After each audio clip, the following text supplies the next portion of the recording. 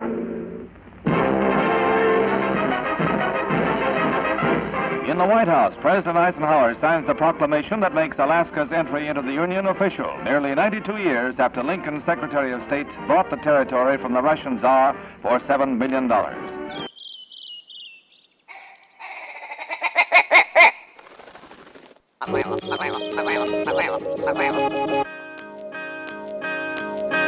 The Alaska Wild Project podcast is brought to you by the following sponsors. Barney's Sports Chalet, supplying hunters with the best hand-selected gear since 1963. The exclusive home of frontier gear built for the rugged Alaskan terrain. Your one-stop shop for all your outdoor needs. Visit Barney's today at 906 West Northern Lights.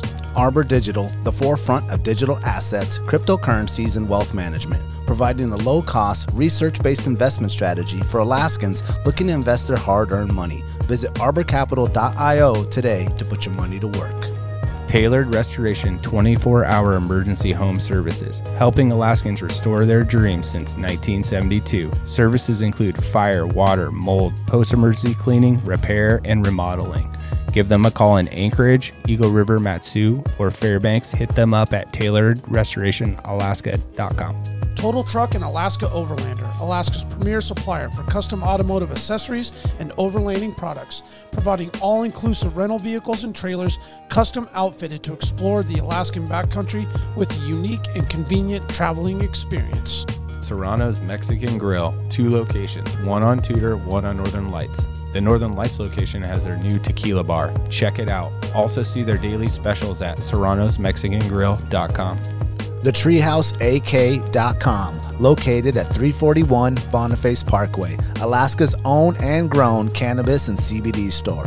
Ask the bud tender what the strain of the day is to get your 10% off. The Treehouse, where the culture lives. The Connoisseur Lounge, Alaska's premier locally owned and operated cannabis retailer, located in the heart of Palmer, Alaska. Their cultivated products include Snowcap Romance, Aurora Haze, Super Glue, and much more. Find them at theconnoisseurlounge.net. AKO Farms, located in Sitka, Alaska, built from the ground up with concentrates as their single motivation, with exclusive products such as their sugar wax, full spectrum diamond sauce carts, and more. Ask your local bud tender about AKO. Marijuana has intoxicating effects and may be habit-forming and addictive. Marijuana impairs concentration, coordination, and judgment. Do not operate a vehicle or machinery under the influence. There are health risks associated with consumption of marijuana. For the use of only by adults 21 and over. Keep out of the reach of children, and marijuana should not be used by women who are pregnant or breastfeeding. The Bait Shack, located on Ship Creek upstream of the bridge. Can't miss the bright red shack. They're the go-to fishing gear rental and guide service on Ship Creek. Tight lines and fish on. Come hook into the action with them. Hit them up at thebaitshackak.com. Snow Pro AK, your snow and ice management company specializing in business and residential properties. They know what it takes to keep your property presentable and safe. Give them a call for a free estimate at 280-7098 or visit lawnproak.com. Double Shovel Cider Company, located off of Arctic and 58th. Handcrafted Alaskan-made colonial ciders. They also have a tap room downtown on the corner of 5th and E. Stop by today and taste an award-winning cider. Yeah, it seemed like that was like a lot of things had to come together to make that happen. I mean, you wouldn't have known that if you just showed up. But if you know anything about preparing a venue, especially one of that size, like that had to be really tough. Well, and last minute. Yeah. And the guy that's really responsible is Kevin Kehoe. Mm-hmm. He's kind of Mr. Wild Sheep Foundation in Alaska. He's done it all himself. Is it Kevin Kehoe? Kehoe. Kehoe. He's the president and CEO, and he's the one that started the Alaska chapter after Fanaz fizzled out. Oh, okay. Yeah, he started a new chapter. Oh, cool. Yeah, and I mean, that had to be like some blood, sweat, and tears, and getting the people together, and then getting the tent up, and then the table. I mean, it felt like a totally normal banquet too. Yeah, it was like business as usual, but I bet behind the scenes that had to be. Yeah, it wasn't too tough. I mean, they had a good people that prepared the meal did a great job, and the people put up the tent and got it up plenty of time. And kind of worried about a wind coming up. You know what Palmer does at wind sometimes. So. Yeah, it was a beautiful night though. It was. There was no wind. It was bluebird. It was sunny. It was perfect, actually. Yeah, and the highlight for me was after Ed Rasmussen got his award. I don't know if you know Ed or not, but he walked off the stage in tears. Ed is probably the most generous guy you'd ever want to talk to, and he's the original sheep fanatic. I mean, back before it was popular, Ed was a sheep hunter. He's got Marco Polos, Argalis. He's got of course, got his Grand Slam.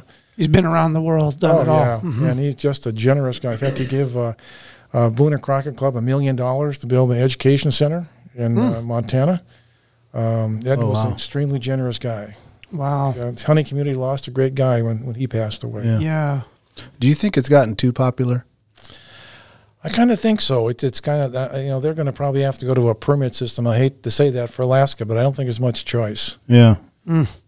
What do you think is the main reason, or why has it become so popular? You think social media or just more companies? I just think sheep are cool to hunt. I think people discovered that. That's what it amounts to. Up in the high and lonesome, spot and stock, and sheep is kind of the top of the pinnacle as far as hunting. And so I just think that people discovered that.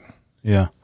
And once you do that, I mean, you're telling all your buddies, And once you go, like, I've taken several guys that have never gone, and you go and either that's it. You're a sheep hunter for life, or you never want to do it again. Yeah, there's no middle ground. In or out. No middle ground. Yeah, sheep hunters are a different breed.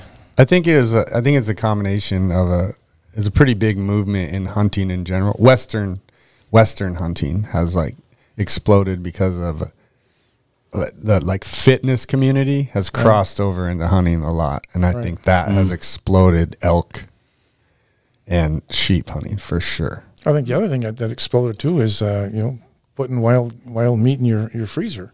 Yeah, COVID blew up hunting. Period. I think. I think eating healthy and eating organic, a healthy lifestyle, that all really kicked into gear, 10 years ago. I mean, people that have been into it has been on it, but there's been a bigger light shed on that, where now it's like, okay, well, how do I get or produce the best possible meat or vegetables and gardening and all that stuff. And so I think you're right. The health factor and just the meat and the adventure of it all adds up. Well, there's a guy by the name Sean Mahoney. He spoke at the National Wild Sheep, and he is into a movement called Natural Harvest. And he had some incredible statistics about wild game, and he's trying to meld in the berry pickers with the hunters, and they're all one according to him. And he's done some great work on statistics. I'll get this wrong. I have to kind of paraphrase it, but he was saying that when somebody goes to the store and buys some New York steaks, you don't come home and call your neighbors over and say, "Hey, would you like one of my New York steaks?" But if you get a deer or a moose or an elk, you share that. And he had some statistics about how many people the average hunter shares with his relatives, and it was pretty incredible.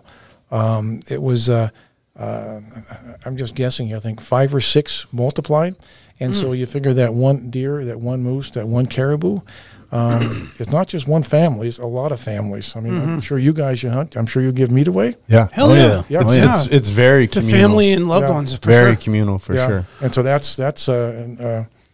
So he's done a good job. He's got a national movement going, a lot of statistics, and he was a great speaker. I think that's smart of him to lump in the the berry pickers and things like that.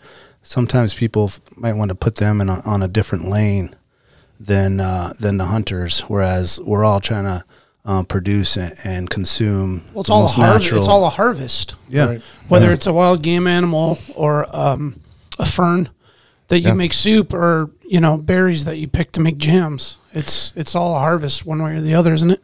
Yeah, his program calls the Natural Harvest Initiative, and he's got a lot of money behind him. I think Fish and Games all over the states donated, Safari Club, Wild Sheep, and he's making some good headway, kind of getting that theme across to a lot of people. That's awesome. It's pretty cool. Foraging is something that I've like really put on my list of like I need to do more of that. I want to learn more of like the things. There's so much ditch asparagus and like the fern heads. Yeah, natural there's lettuces so much and stuff stuff in Alaska that's like, Well, just the mushrooms alone, like how many different ones are there? Yeah. Well, and I was thinking about a few minutes ago when we were talking about, like John alluded to the sharing of the meat. I feel like it's like a natural clan like instinct to like harvest. You know, you get a moose, you get 300-400 pounds of meat. You get a caribou, you get 150 pounds of meat. You get a substantial lump of meat, and it's like, mom, brother, uncle, cousin, grandparents. It just feels like they can't go, a lot of times they don't have the time or resources or maybe they're too elderly or whatever the case is to go out and do it, even though they would enjoy it. And so you feel like an obligation to share it. And it's just like just feels like a clan type natural instinct to share that harvest with your village, with your people, with your clan, It's tribal for sure. Tribal. That's probably, I was trying to be PC with that comment, but I think we all like know what I mean by that, when you want to just naturally share that with people, and it feels good, right? Yeah. Especially when they call and tell you, man, those burgers are great. Yeah, those that backstrap. Oh my god, it's like, I just had my new neighbor come over yesterday. They just moved here from Utah, originally from North Carolina, and he's a pilot, and so he wanted to be a bush pilot. So perfect. He was telling me that they literally, he was like, told his wife, he's like, I think we should move to Alaska. And he said within 1 week, they both landed a job, bought my neighbor's house sight unseen, like just off pictures on the internet, and just moved here.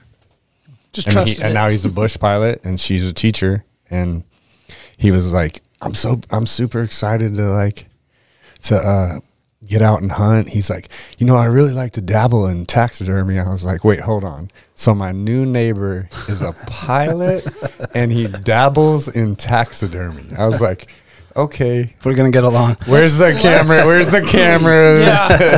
Where's the cameras? And I gave him a bunch of meat. He just came over yesterday and thanked me and said how good it was. He's like, I never had moose. It's amazing. Way cool.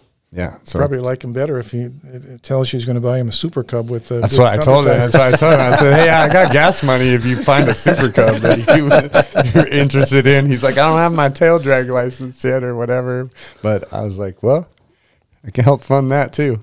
Yeah, that's funny. I have an elderly couple that lives across from me and my family's house, and retired, and they don't do much but walk the dog every day, and I give them stuff all the time, salmon, and we have a bunch of gardens and berries in our backyard. And I tell the lady, anytime, just come back and grab whatever you want.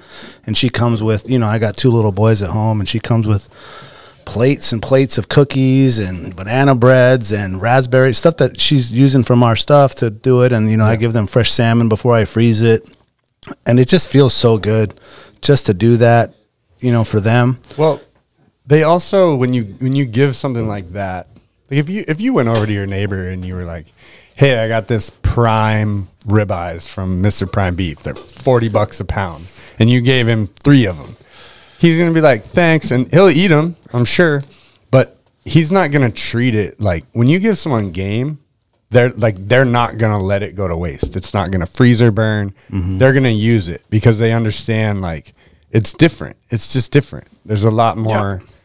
There's just more to it, and it's special, and it's one of the best presents. Like, that's all I give to people.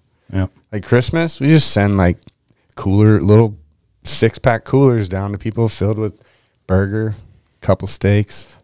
You need my address? Never sheep. No one gets sheep. Well, I think most folks recognize or appreciate and or respect the effort and sacrifices that go into doing it. Yeah. And I say that when leaving your home to your families, mostly doing relatively dangerous or somewhat some risk involved when it's going out in the wild, right? Whether it's flying, boating, hiking, crossing creeks, whatever it is you're doing, there is some form of risk. So there's that part of it. And then just the sheer work and sometimes pure misery Yeah, they hear the stories. that you go through to do it. And yeah, I think that's helps make it taste a little bit better too. Yeah. But Welcome to Alaska Wild Project episode 84. Today in the house we have Mr. John Sturgeon. He is the president of Safari Club International Alaska and also the director of the Wild Sheep Foundation, Alaska Wild Sheep Foundation. Thanks for coming in. My pleasure. that's how we start our show, John. We had to get the caribou call going real quick. Okay. There. Okay. You ever heard a caribou call before? Not really. Yeah, That they was it. work though. For the record, They kind of grunt. well, before they grunt, they come to that. So Oh, okay. I'll have to try that sometime. you should. You'd be surprised in Okay. the area. You may not see many caribou. All of a sudden, Okay. I got a weird question for all of you. How many freezers do you have? 3. 3? 3. 1. One. There's just two of us. Okay. Yeah. Yeah, I got 3. Yeah, I got one that's like fish and Costco stuff, and then the game freezer. I got 2 stand-ups and a little smaller one. Yeah, Like I need a chest. freezer. I have a small chest. I need to get rid of the other small little stand up that I got. I'm into the stand-ups because Yeah. you don't leave all that stuff on the No, bottom. that's the man. best. I need a chest for hides. Like I just like, you get a black bear and Yeah. you flesh them up and salt it, and you're gonna get it tanned later. Like it's nice to have that. You love that dabble. I take that right down the road. yeah. Drop it off. You like to boil It's actually it. not that much I fun, I think it's awesome that you do it. Yeah, it's hard to find time anymore these days. John, let's start with some of your Alaska history here. Run us through, maybe if you weren't born here, what brought you here, and some of the things that you've been getting into since back in the day. Well, I think probably like a lot of you guys, grew up in Minnesota, and from as long as I can remember, I was going to come to Alaska, and went in the service after high school. 2 tours in Vietnam. Went to college after that. Had a degree in forestry. Got my first job in Wrangell, Alaska, as a forester, and worked there for about 4 years, and then moved to Anchorage. Worked for the state of Alaska for a while, and ended my career with the state as the state forester, the director of division of forestry, and then took a job as the president of a company called Concord Forest Products, the timber company. We mainly logged on private land. Never had any government timber, so it was kind of nice. And ran several of my own businesses, import-export businesses with China, because we had a lot of business with selling logs overseas. So I got some contacts over there, and that's kind of my career. I'm attempting to be retired now. I'm pretty proud. I've retired 5 times now. I think I'm pretty good at it. So I'm still on retainer for Zinke Native Corporation to kind of end up their logging operation on a Fognac, and it's about another 4-year contract, and then I'll be done. You'll actually retire. You bet. Okay, that's a good answer. That'll be your 6th Probably. retirement party. How many watches do you got? Well, I got a few. How is the logging Hell of a industry? career. How's it doing? Pretty pathetic. There is no problem in Alaska with resources. Alaska has an abundance of timber all across the state. The breadbasket of Alaska's timber is in southeast Alaska on the Tongass, and there's maybe 1 sawmill still operating in southeast Alaska, and they're probably doing about maybe 5% of what they did maybe 20 years ago. So it's pretty much dead. Yeah. I was in the industry during the heyday, but that's kind of long gone. Where has that business moved to? Well, it's just the supply of timber dried up. It's mainly from the Tongass National Forest, and it's they just don't sell any timber anymore. But there's people still need it though. It's got to come from somewhere. Is it Canada now? It comes from Canada. Canada's Okay. a big supplier. Okay. British Columbia, mainly. Yeah, mainly British Columbia, and Okay. even down south in Oregon, Washington, they don't log as much as they used to. The forest, U.S. Forest Service used to be, considered a multiple-use agency, and they don't log much anymore. They're more into recreation and that kind of thing. So it's the wood comes from southeast Alabama. They grow trees down there in about 20, 25 years. Alaska takes about 90 years to get the kind of same size tree because our growing season is so short. But that's Alaska. But not much of an industry left anymore. Yeah. Wow. Do you foresee a bounce back, or do you think that that's just going to eventually die out? I think it's on its last legs. I hate to say that because that's been my occupation for the last 50 years. Yeah. But you got to have trees to cut, and the trees are, at least on federal land, are pretty tied up, and at least on the near-term horizon, doesn't look like there's much of a chance of them selling any additional timber. Yeah. I wonder if universities are still even offering those types of degrees or education and that type of thing. Oh, yeah. Forestry is still a pretty popular degree. I mean, you still have companies like Weyerhaeuser and Boise Cascade, and states still sell timber, and even a state like New York, believe it or not, they sell a lot of timber. They log a lot of timber. It's hardwoods. Upstate. So there's still some good jobs for foresters. Okay. Is there a certain country or area in the world that has kind of taken advantage? I've heard Brazil is doing a lot of logging. Is there one that stands out? Well, there's some that are kind of really unusual. One would be Chile and New Zealand. They brought a tree from California called radiata pine. And in California, it grows up in the high alpine country, barely grows very, very slow. They took that tree to Chile, New Zealand, and they planted it, and they get about a 24-inch tree in about 20 years. Oh, wow. Yeah, just unbelievable, sometimes even less than that. And they plant them in rows just like crops, and that's supplying a lot of the countries like Japan and China and Korea for their wood. It's they grow it like a crop. It just grows really, really fast. United States, it doesn't grow very good, but in those climates, no soils, it's incredible. That's That is crazy. amazing.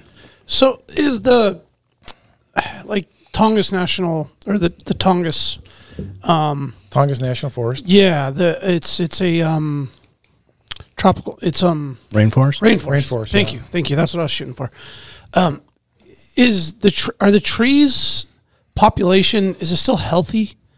Is it still good, or did we overlog? Or I mean, I don't know if that's a sensitive question to a guy in a logging career, but did we manage our harvest enough in the days to now where well, the way the Forest Service was mandated by law to manage their lands, they have what they call, they have to harvest on a sustained yield basis. So they have a foundation of timber, and if it takes 90 years to grow a tree, they can only cut 1/90th of it each year, and that's called their annual allowable cut. And I think at the very heyday of the Tongass National Forest, I think there was 10% of the timbered lands that were set aside for that timber harvest.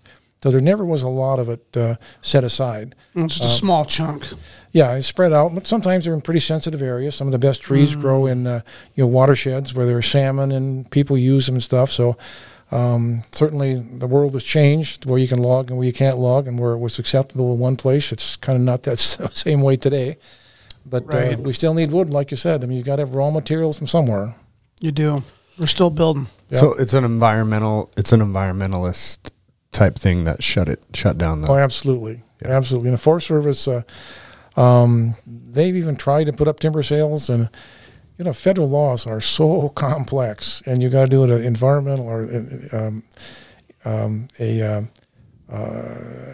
all these studies before you can put up a timber sale on an EIS, environmental impact statement, and sometimes they're, when they're all done, they're about 8-9 inches thick. Yeah. A lot of times cost $3-4 million to put them together, and the timber isn't worth that much a lot of times. But that's the regulations, and the more complex it is, the more hooks for folks to stop development. And so it just, I don't see it happening unless something changes in our culture and our economy where we really need wood. Then it might change again, but we're not there now, and I don't see it in the near future. So in your eyes, it's kind of federal overreach. Yep. Yes and no. I think it's that's maybe a little bit different case. It's more a lot of people don't want to see logging on the Tongass, and with all the rules, regulations that they have as far as putting up a timber sale or doing any kind of development, it's very, very, very difficult to get something through to the final sale. I mean, you put up a 5-year plan. That's challenged in court. You put up a environmental analysis. A couple of years before you plan on doing an environmental impact statement, you get sued. You do an environmental impact statement, you get sued. It's inadequate and incomplete, and so it's just really tough. I mean, I don't even blame the Forest Service. It's just like they got an impossible task to do. Yeah.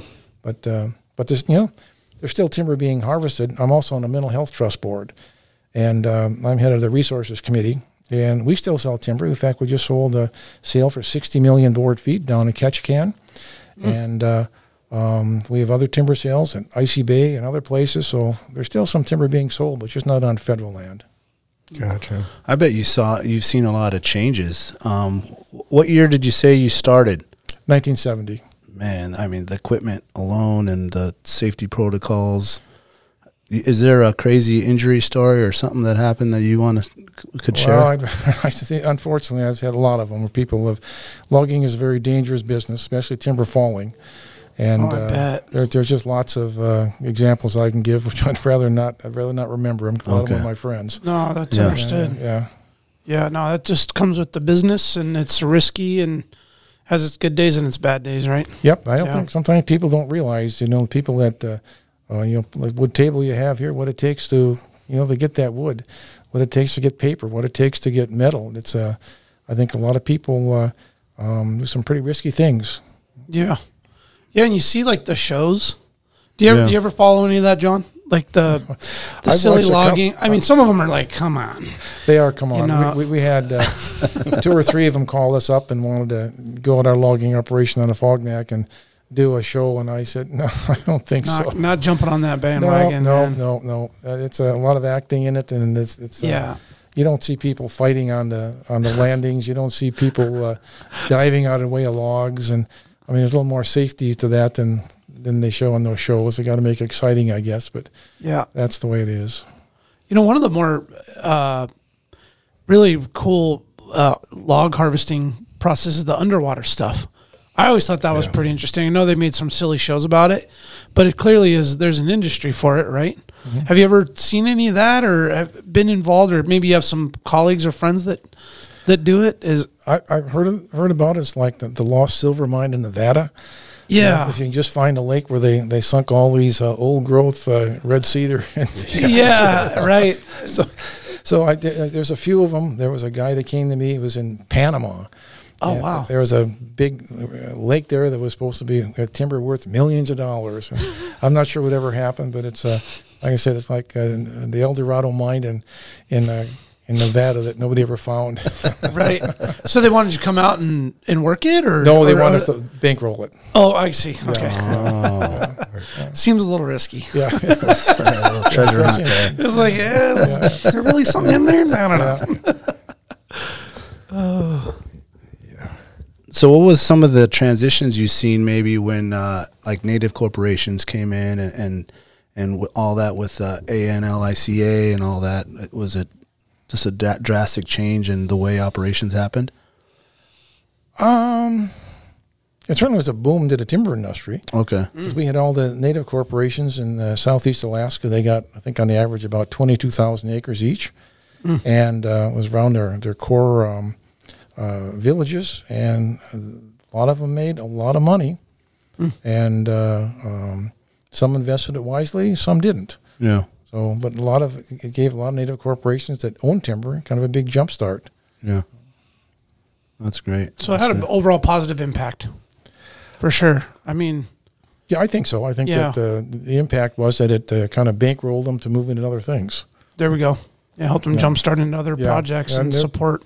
As you know, native corporations in Alaska are doing pretty good. You look at the Alaska Business Monthly, comes up with a top 49. Yeah. And there's a lot of native corporations. They're almost, in fact, majority of them are. I'd say the majority for sure. Are native corporations, and that's pretty impressive.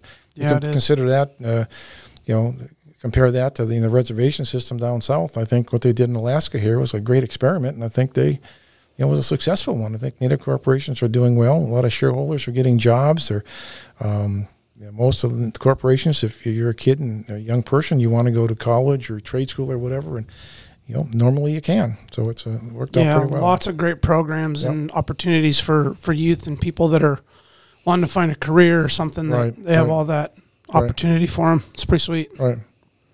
Do you remember your first hunt in Alaska? Yeah, absolutely.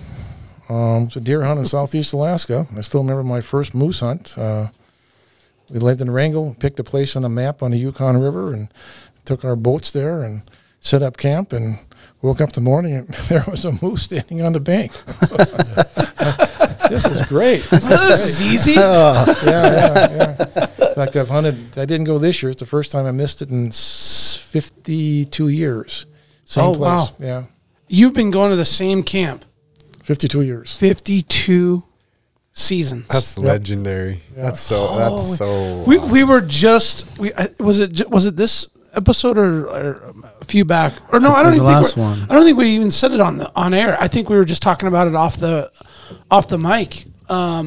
About the difference in like the pros and cons of having that like dedicated spot and all the time and the memories and the stories and the stuff that happens versus if you don't have that, you can do different things. You're not so like committed to that group of dudes, men and women or whatever, and that like having to go to that same spot and you kind of like stuck to it in a sense.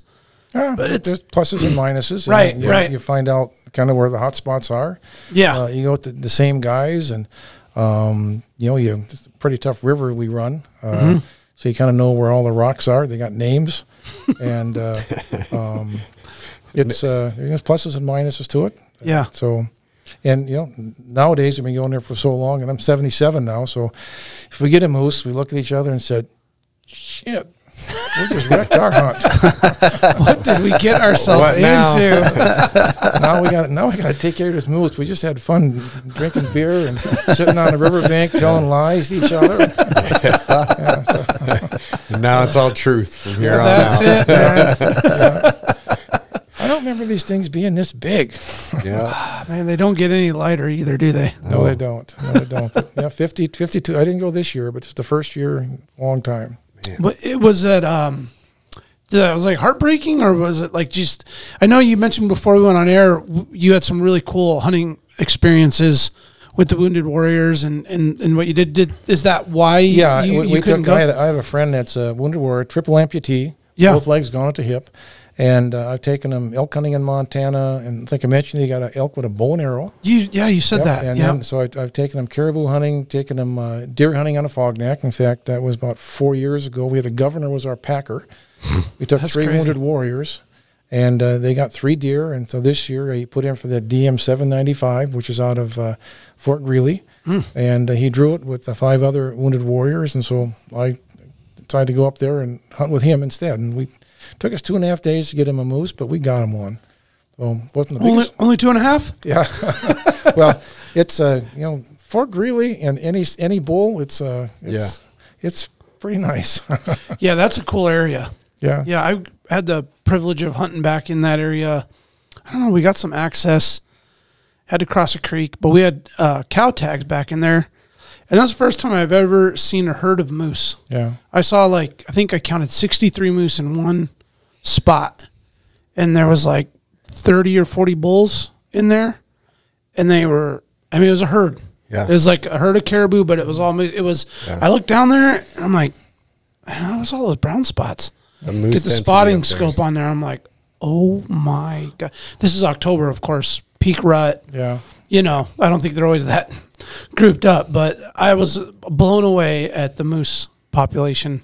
Well, they had a pretty tough winter. So did the bison up there. They lost a big Did they get whacked? Real bad. But yeah. The nicest part about the hunt was we had the base commander, Fort Greely, come out to dinner with us the first night. The local veterans set up a camp up there with tents. Oh, way cool. Yeah, and they take care of the Wounded Warriors. And the base commander says, well, when you get one down, give me a call. We'll have our young Young Your ruck crew. young privates will be there, and so Nice. that's okay. All right. PT's going to be a little different this morning, boys. Bring your packs empty. Yeah, we got one right near the road, so we didn't have to call them. So that was Okay. good. But all the Wounded Warriors, they had to be to apply for that permit. You have to be a Purple Heart recipient, and you have to be 100% service-connected disabled.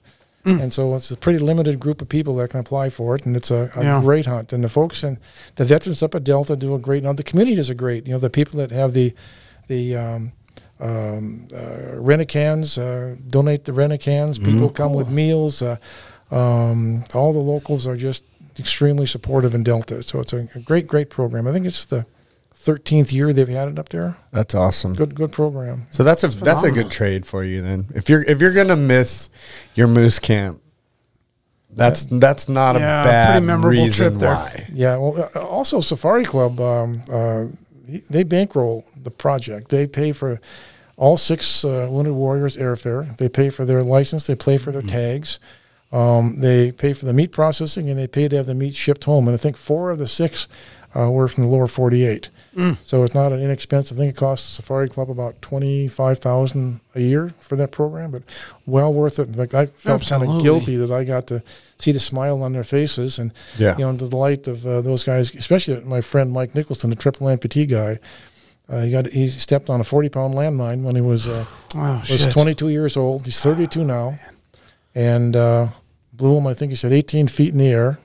Wow. And so anyway, for him to be able to go, it's pretty rewarding. He is probably the most grateful and gracious hunter ever. Oh, he was just a great guy. Oh, man. I've taken him on I can only imagine. 5 hunts now. Way cool. Yeah, and he's a great guy. And Sounds like he's just absolutely had an amazing experience too with his harvest record. well, he's 5 for 5, which is pretty good. So Hell yeah. And he's a like I said, legs are going at the hip, so he had no prosthetics. And there's something called the Invictus Games. It's a game. You've heard of them? Yeah. This year was in Netherlands. It's for militaries that have handicaps from all over the world. And he went last spring, and he took 7 gold medals and 1 silver medal. So he's quite an athlete besides. That guy's an absolute savage. Yeah. I mean, that's insane. I just watched a thing about a week ago that Black Rifle Coffee Company did, and they man, I'm forgetting his name now, but he's a guide out of Kodiak, and I know him from Sornex's winter deal, and he took a Wounded Warrior for Black Rifle Coffee Company. I think bankrolled it, but he's in the same boat as your buddy. He's a double amputee at the hip. I think he has both of his arms though, and he took him on a goat hunt in Kodiak. Wow. Holy smokes! Wow. Really? And the guide Carried him? they built a special Eberly Stock, I believe, built a special backpack, and he used it at what's the bow thing that happens at ski resorts? Total Archery Challenge. So they practiced and did some training stuff at the Total Archery Challenge, and he carried him around the Total Archery Challenge in a backpack. Wow. And he took That's him on no a easy goat hunt feat. and got him a goat. I think I saw. Did they have a video or They something? made a video. Of that? It's okay, like saw I that. mean, you'll be crying, yeah. guaranteed. Check that out. Well, looking it up at the Invictus Games Foundation, look at this thing. I mean, this is like a Oh, worldwide it's insane. Olympic. It's insane. So it's other countries. It's not just an American thing. This is No, like the Olympics. Yeah. It's international. Yeah. Yeah. Yeah. Wow, that is huge. Yeah. I think it actually went on right after the Olympics, didn't it? I don't remember. It was in the Netherlands, so I'm not sure. They usually do because they'll use those same venues for the next event, and also like the Special Olympics and things like that. Yeah. Do you know what events he participated in? Some of them, wheelchair racing. There's different distances, and Okay. Yeah. he's a swimmer. And nice. rowing. They have like an indoor rowing, and I think biking. Okay. Where he uses hands. Yeah. Yeah. But I don't know the events, but I know wheelchair racing. He goes out every day and does 5 miles, and pretty pretty neat guy. Man, Wow. just totally wired Yeah. a different way. So what all did he Resilient, get man. already? He's got his moose, he's got his elk, Caribou, caribou, Deer, deer, black-tailed deer. and he got a fox, and fox. silver Sweet. fox. Right Oh, on. nice. Yeah. So the guy's got 2 elk Okay. in Montana. So what's on his list still? Trying to work on a brown bear hunt. Okay. The way I understand Right it, I run a logging operation in the Fognac, so we have about 500-600 miles of road, and we got vehicles and stuff over there. It's all private land. And the way I understand it is that if you're wheelchair bound, you can actually bait bear anywhere if you get a permit from Fish and Game. So the next is we're going to try to see if we can get him a Kodiak brown bear. Wow. Yeah, do you see good populations in your area? The browns? The brown bears? Oh, lots of brown bears on Yeah. Fognac. Yeah. Yeah. Lots and lots of them. Yep. Yeah, that Too many, if you ask me. There are. You get an elk You're hiking down. in the dark. Way Yeah. too many. Yeah, you get an elk down, and you got probably within 2 hours, you got about a 50% chance Yeah. of bear being on you, and by next morning, it's about 95%. Yeah, Wow. I paid a hind quarter tax on the elk there. yeah. Yeah, and those elk are not easy to get. So And it was high up in a tree, as high as I could put it, in the tallest tree I could find. And Well, I had assembled Wasn't long 2 enough. bear fences, one for the downed elk and one for camp. yeah, That was the plan. That's what I was told to do. yep, It didn't even dawn on me, and I'm like, 2 bear fences? Yeah. yeah, You put an elk down, you put the fence around the. Oh, yeah. that makes perfect sense. I guess you leave it there, you might come back to nothing, right? Let's take a quick second. We'll be right back. Let's do it. Barney Sports Chalet, supplying hunters with the best hand-selected gear since 1963. Barney specializes in supplying hunters with the absolute best Alaskan-proven gear on the market for some of nature's most rugged and demanding terrain. Whether you're headed to the remote volcanic islands of the Alaska Peninsula in search of a brown bear, or the shale-infested glacial valleys of the Brooks Range for Dall sheep, it is critical you choose the right gear for your dream hunt. Don't miss Barney's exclusive brand, Frontier Gear of Alaska, tested from the high mountains of Tajikistan to the extreme conditions of Alaska. These products were designed for high performance and durability. Frontier Gear was derived from decades of experience hunting big game in Alaska. Paired with other top brands, it provides you the absolute best gear selection anywhere in the world.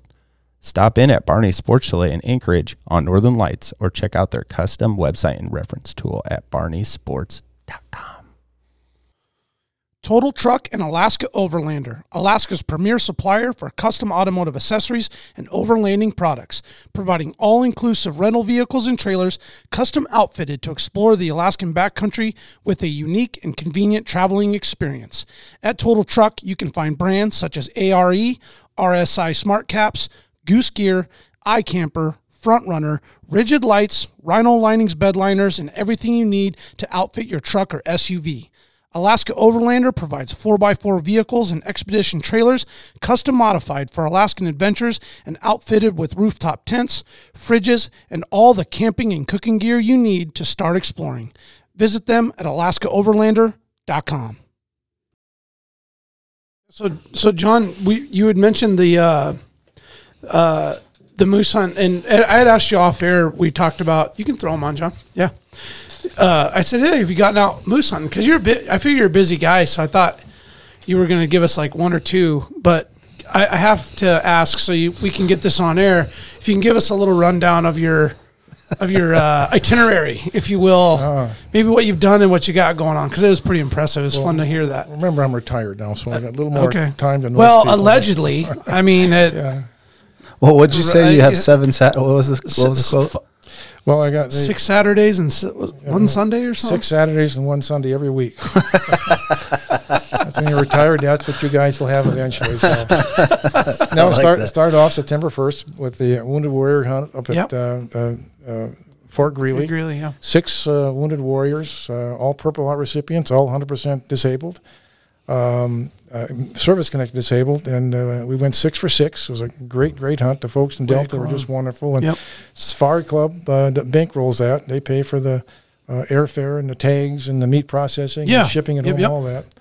And then I went on the Tetlin Indian Reservation. They have a friend that has the concession on that, and we got a 60-inch bull with five brow tines on each side. It was a great hunt. Oh, and beautiful then, critter. Yeah, that's the Wrangles, yeah, out by the Nowitzen. It's by Tetlin. Yeah, right. By Tok. We could actually see the lights in between Tok and Nebezna. Yeah. Okay. Yeah. So then we went on that hunt, and then we got I'm gonna take my granddaughter on a antelope hunt in Gillette, Wyoming. I went on an archery elk hunt in Wyoming, not Wyoming, but Montana. There's some friends with a big ranch there, and elk won that one. We didn't get an elk, but saw lots of them. Just couldn't connect on it. And then gonna head to my son has an elk hunt in Montana. Wyoming. We're gonna go on Evanston, Wyoming, and then probably head over to Fognac for some deer hunting. Maybe elk over there during the registration period, but not sure about that one yet. So that's one of the benefits of being retired is you can do a lot more hunting than you did when you're working. Ain't that the truth? Yeah. Living the dream, John. Living the dream, man. I guess. Yeah. I wish I had those plans going on. I'm like, work, basketball, hockey practice. Some more work. You had to cancel a hunt. I'm like, man, what the hell? What am I doing with my life here? Well, for people that don't really know what SCI is and what you guys stand for, give us a little rundown on specifically what SCI in Alaska is doing and what they stand for. Well, SCI, Safari Club International, Alaska chapter. We have about 650 members kind of consistently. We have a banquet every year. And we do several things. One, we mentioned earlier, we sponsor Wounded Warrior programs. We sponsor a lot of, one of the things we're trying to do is get more youth and more ladies involved in hunting. And so we sponsor programs that encourage that. We do stuff with, earlier said, veterans. Our motto is Safari Club First for Hunters, and we try to defend the hunter's right to hunt in Alaska, which is being seriously threatened. I'm sure you've all heard about the Federal Subsistence Board, what's going on with that. They set aside 7.5 million acres in Unit 23 and 26, just north of Kotzebue. We're involved in that. We testify. We write testimony. Whatever we can do to support hunting, that's kind of our mission. We have about I think like a 12-person board, all people pretty avid hunters, and I just happen to be the president last year and this year, and my term ends in July. And I also work on government issues. There's a lot of things that affect hunting and a lot of legislation that can affect it, so we try to work on that stuff. But bottom line is we're all hunters ourselves, and we're here to protect hunting rights as best we can. And the biggest thing right now is the Federal Subsistence Board, which is kind of gone rogue from what they've done in the past, and so it's a big deal. And one of the big, I think, accomplishments we had in that front is that we've been talking to our national office based out of Tucson, Arizona, to hire an attorney to work on Alaskan issues full time. And they just hired a lady. Her name is Maddie, and avid hunter herself. She's actually gotten our Argali sheep. And so anybody that's gotten Argali, they're pretty serious. Oh yeah, very serious. And so she's the new attorney that's going to focus exclusively on Alaskan issues. That's great. She's not going to be here in Alaska, but nowadays you don't really have to be. So, and we've got a lot of challenges with access issues, RS4 277s. We've got areas being closed to hunting. We have the federal government pretty much trying to take over management from the Alaska Department of Fish and Game of game. And so there's a lot of big battles out there, and our task is to try to, like I said, protect hunters' rights. Are you guys involved with the Brooks Range deal too, trying to fight what happened there with them closing that sheep area? That's what he's talking That's 24? About. Yeah. Okay. Yeah, we testified against that. We put in written testimony, but it's a stacked deck when it comes to the Federal Subsistence Board because they have, 3 people that are citizens, but they're from rural areas. And the rest of them are head of the federal agencies, National Park Service, U.S. Forest Service, U.S. Fish and Wildlife Service. They're all the state directors. And so it's a stacked deck. There's nobody in there representing kind of the average hunter. So it's political, and what the local, what they call them, RACs, recommend to the Federal Subsistence Board, they take it word for word. And some of the reasons that they've given for closing areas are pretty sketchy. They're like Unit 23 and 26, the caribou and moose.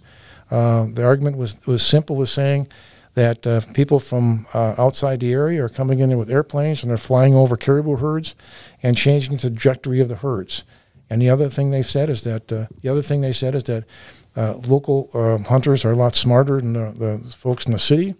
If the city folks go out there and a whole herd of caribou comes by and they shoot the very first caribou that comes by, and it changed the trajectory of the herd, and they don't go by the villages. And I think anybody's ever hunted caribou, you don't see big bulls in the front of the herds of caribou. They're usually always behind. Yep. And Pushing so, them. Yeah, and so that, I mean, it's just, but it passed unanimously. And they had, I think, Safari Club put out a petition, and we had 6,500 signatures on it against it. Yep.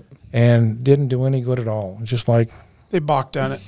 I signed it. They didn't. I tried to listen in. I couldn't even get through on the phone to listen to that. And then all of a sudden, I heard it was over. It was what, a 7-1 vote. Yep. And they didn't listen to any testimony. Public They already made up testimony, their mind before it fishing even game. started. Yeah, it was. Well, they had, and it's you can't talk to them direct. You got to talk through. When you call in, you're talking to staff, and they summarized their comments, and so it's kind of a stacked deck. And so one of the things we're trying to do is see if we can get it more representative, the people that actually use the hunting, want them to base it on science.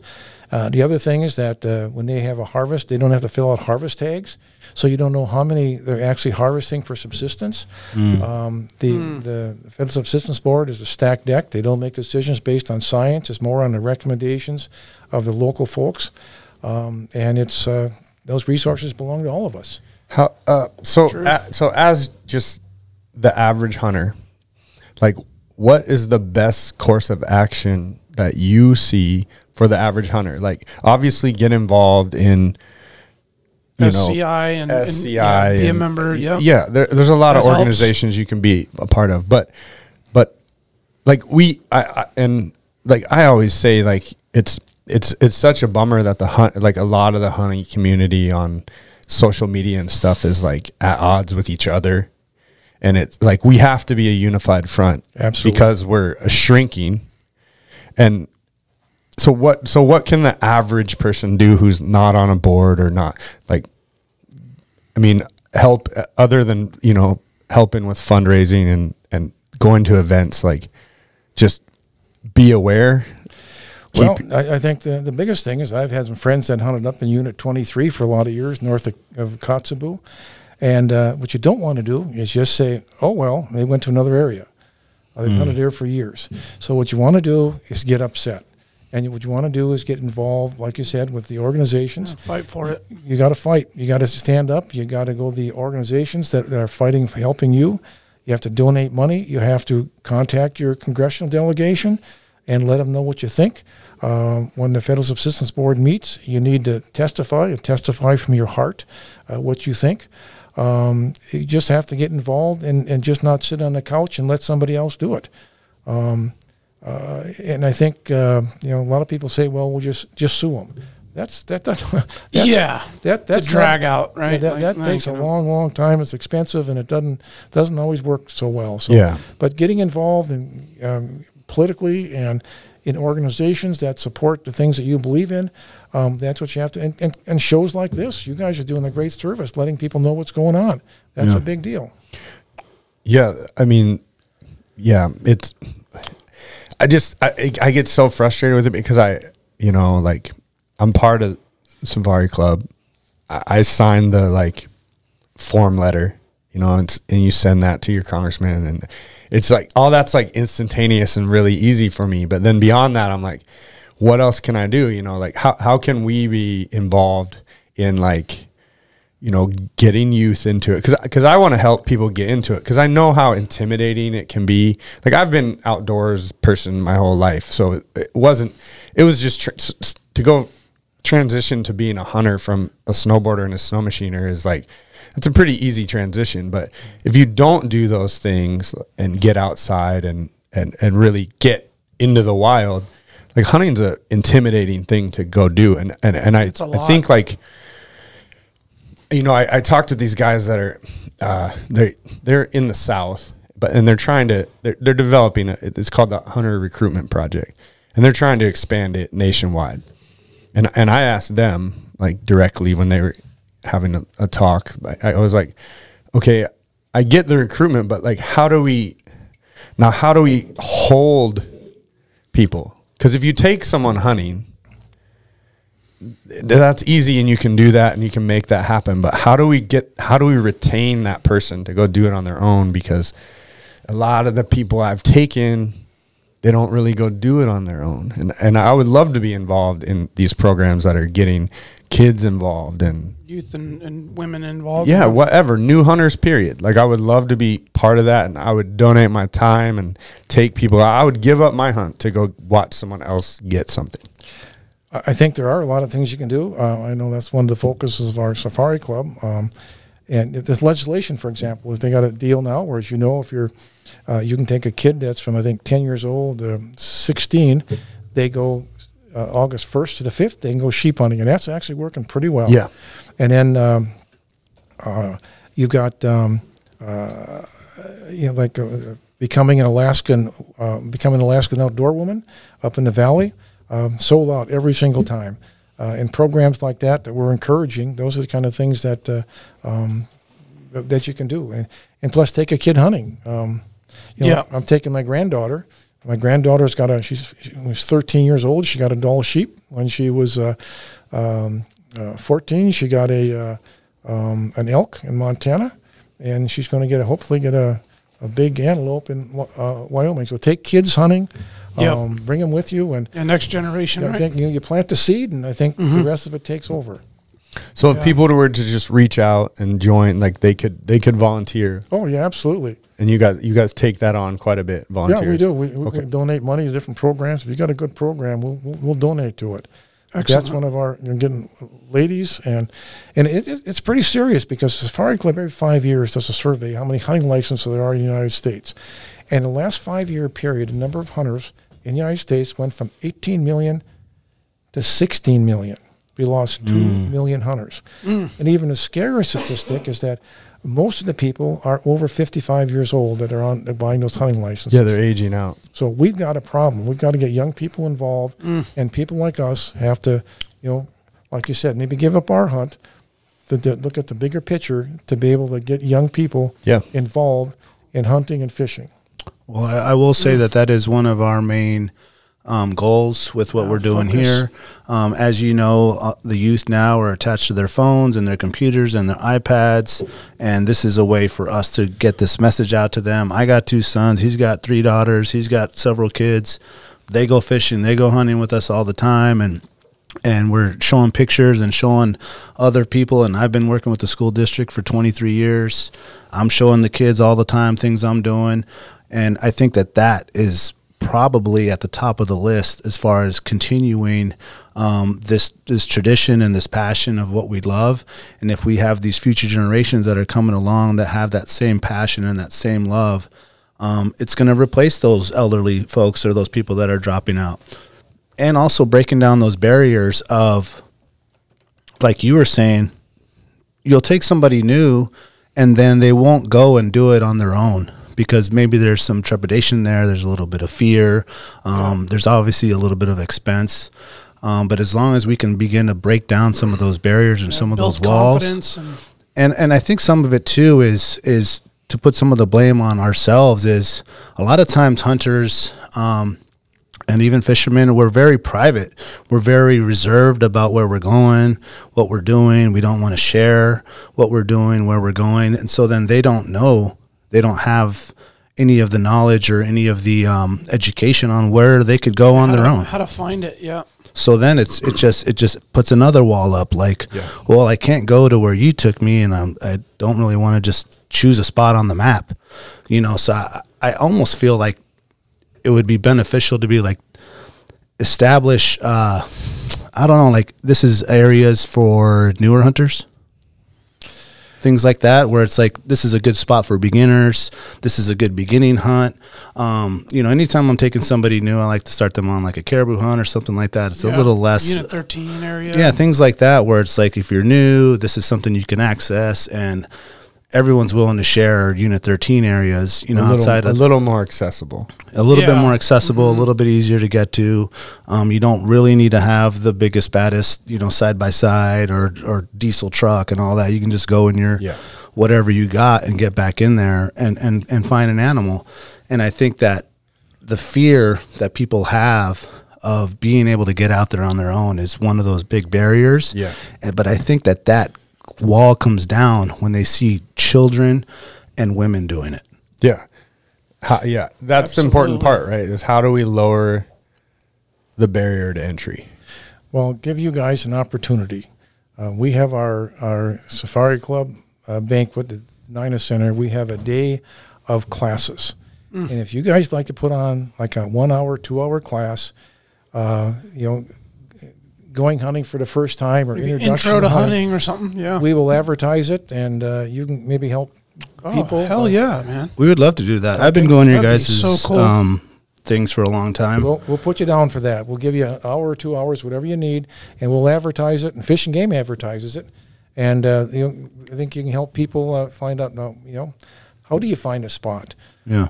And, you know, people can find a spot looking at maps, talking to Fish and Game people. It's not impossible. There's a process to it. It just takes time, commitment, and time more than anything. I think I spoke earlier in the show about the sacrifice, and a lot of that is time. You know, you can't just, can you go weekend warrior hunting? Absolutely.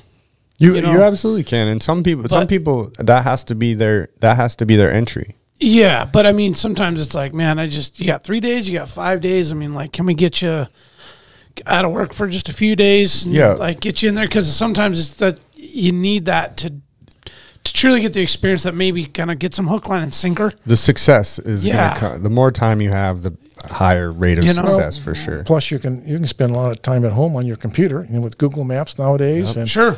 You have permits and just the supplement and all that stuff. Calling Fish and Game. You know, you people.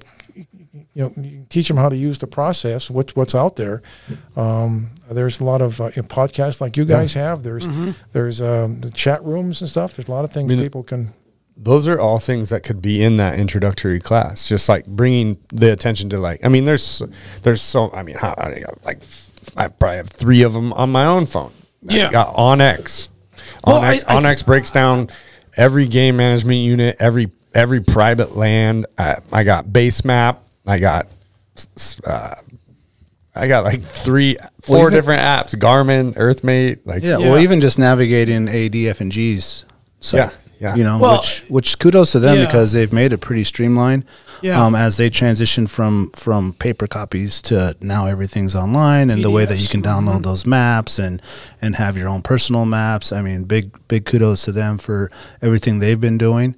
But a lot of people don't know that. You can go into the Raspberry Fish and Game office, and every one of those guys in there is as helpful as can be. Yeah. Yep. It's not a post office or a DMV. It's not those type of workers. Yeah. Those guys are very helpful. They'll give you all the information they can. They do all the same point you stuff. in a direction. They're great dudes. Great experience every time I've gone in there. Yep.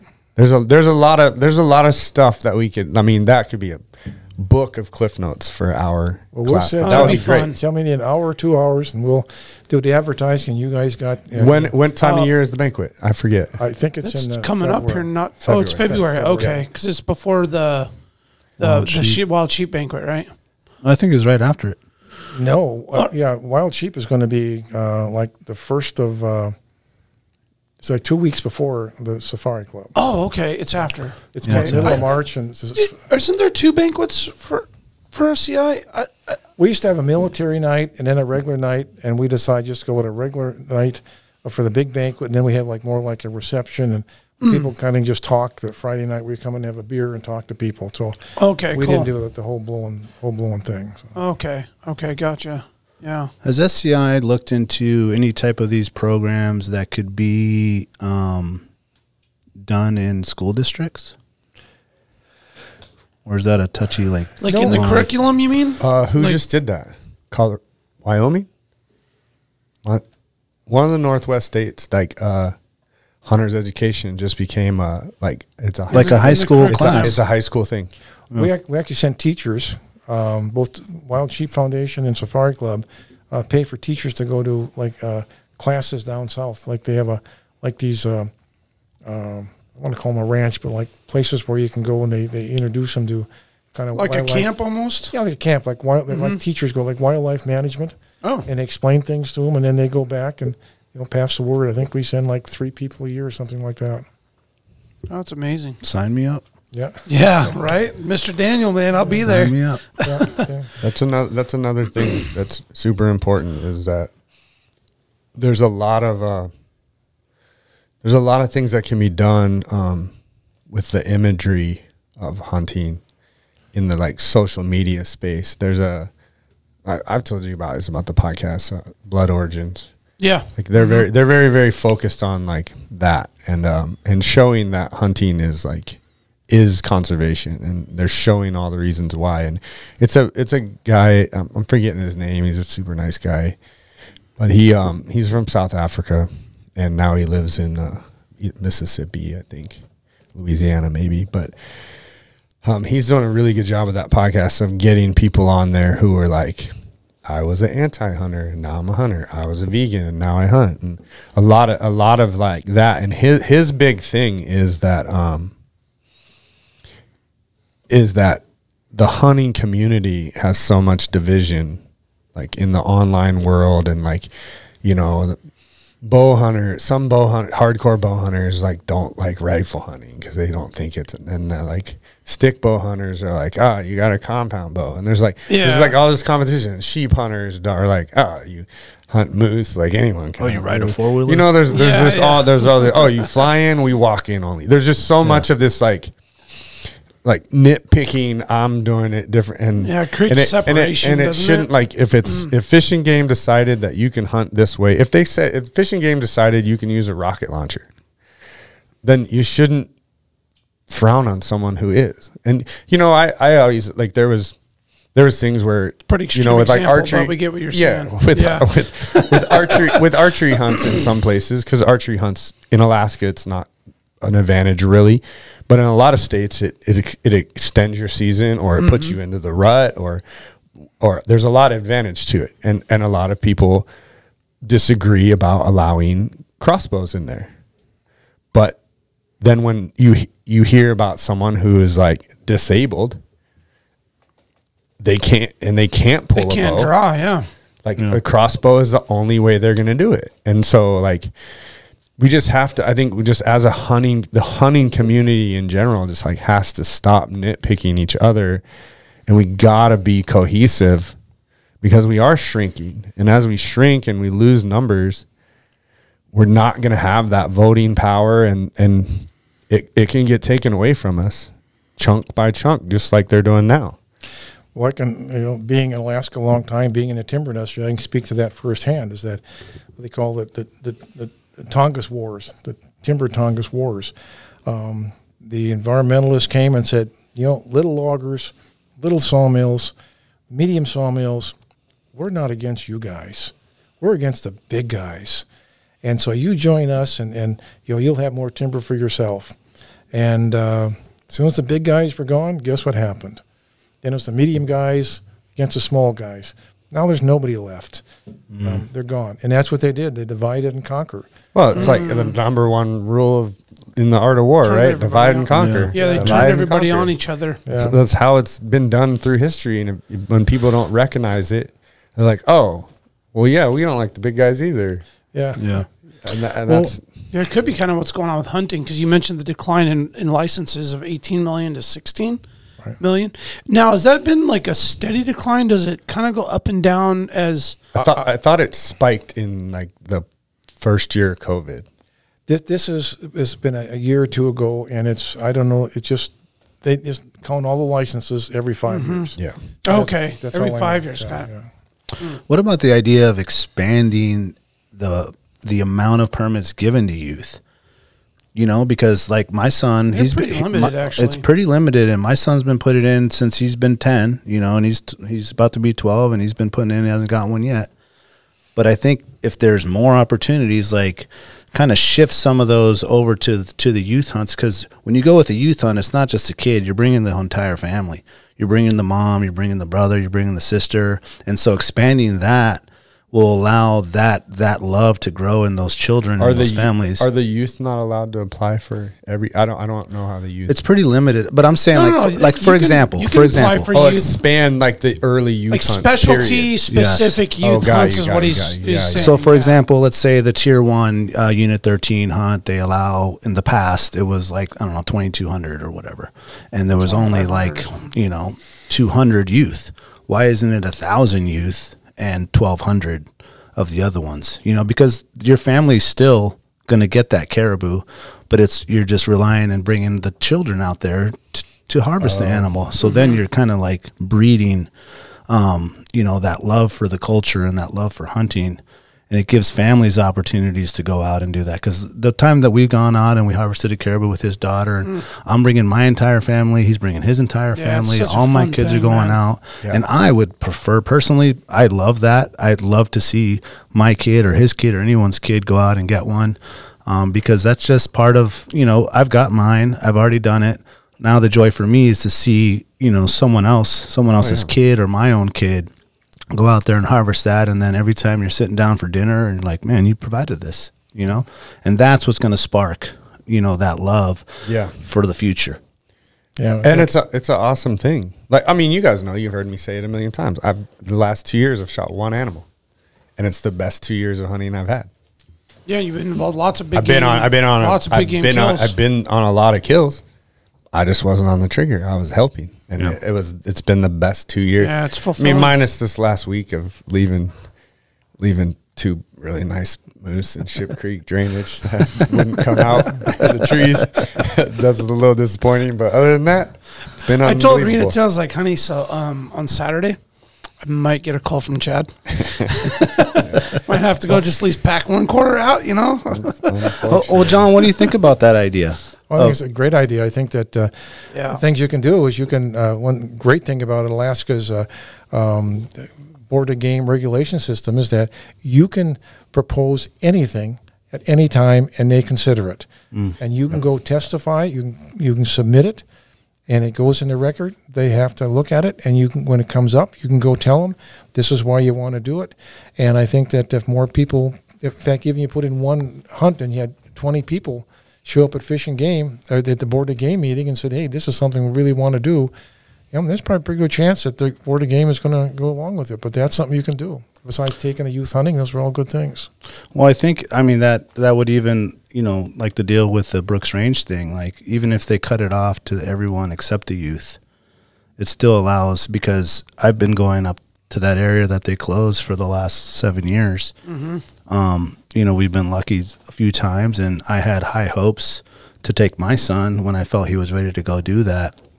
And now obviously we can't because it's closed. But if they just would have switched it to youth only, or that would have been awesome. Left the youth opportunity, because there was the 1st to the 5th option on harvest ticket in that area.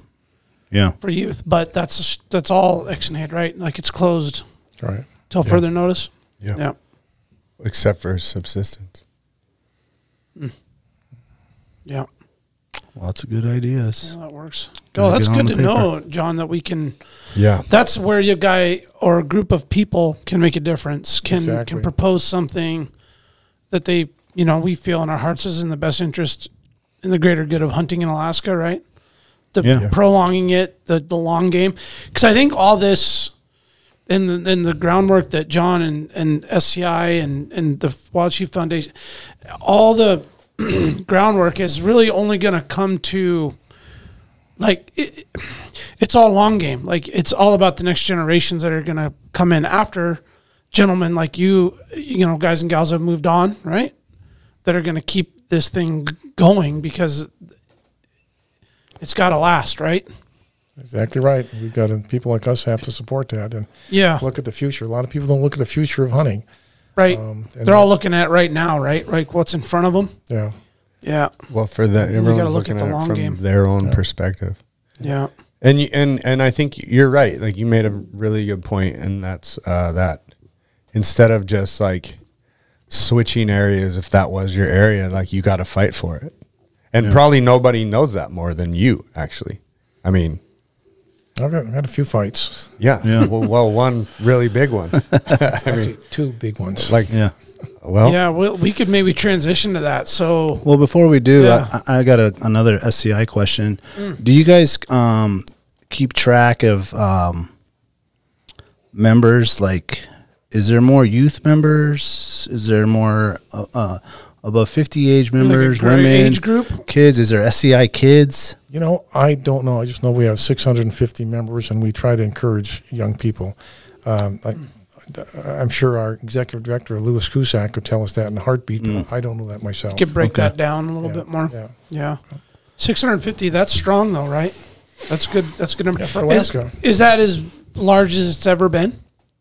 As far as memberships? We've been doing that for a few years. Okay. Yeah. It's been held Pretty steady, Pretty yeah. steady. Okay. And for a cool. state like Alaska, we have one of the biggest chapters in the nation.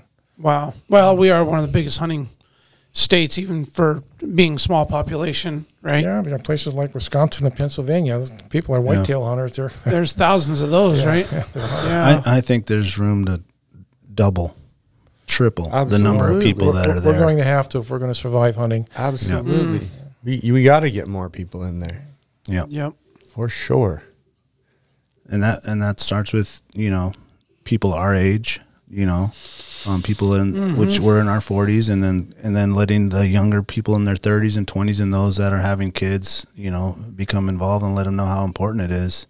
That to support these people who are supporting us, because the strength is in numbers.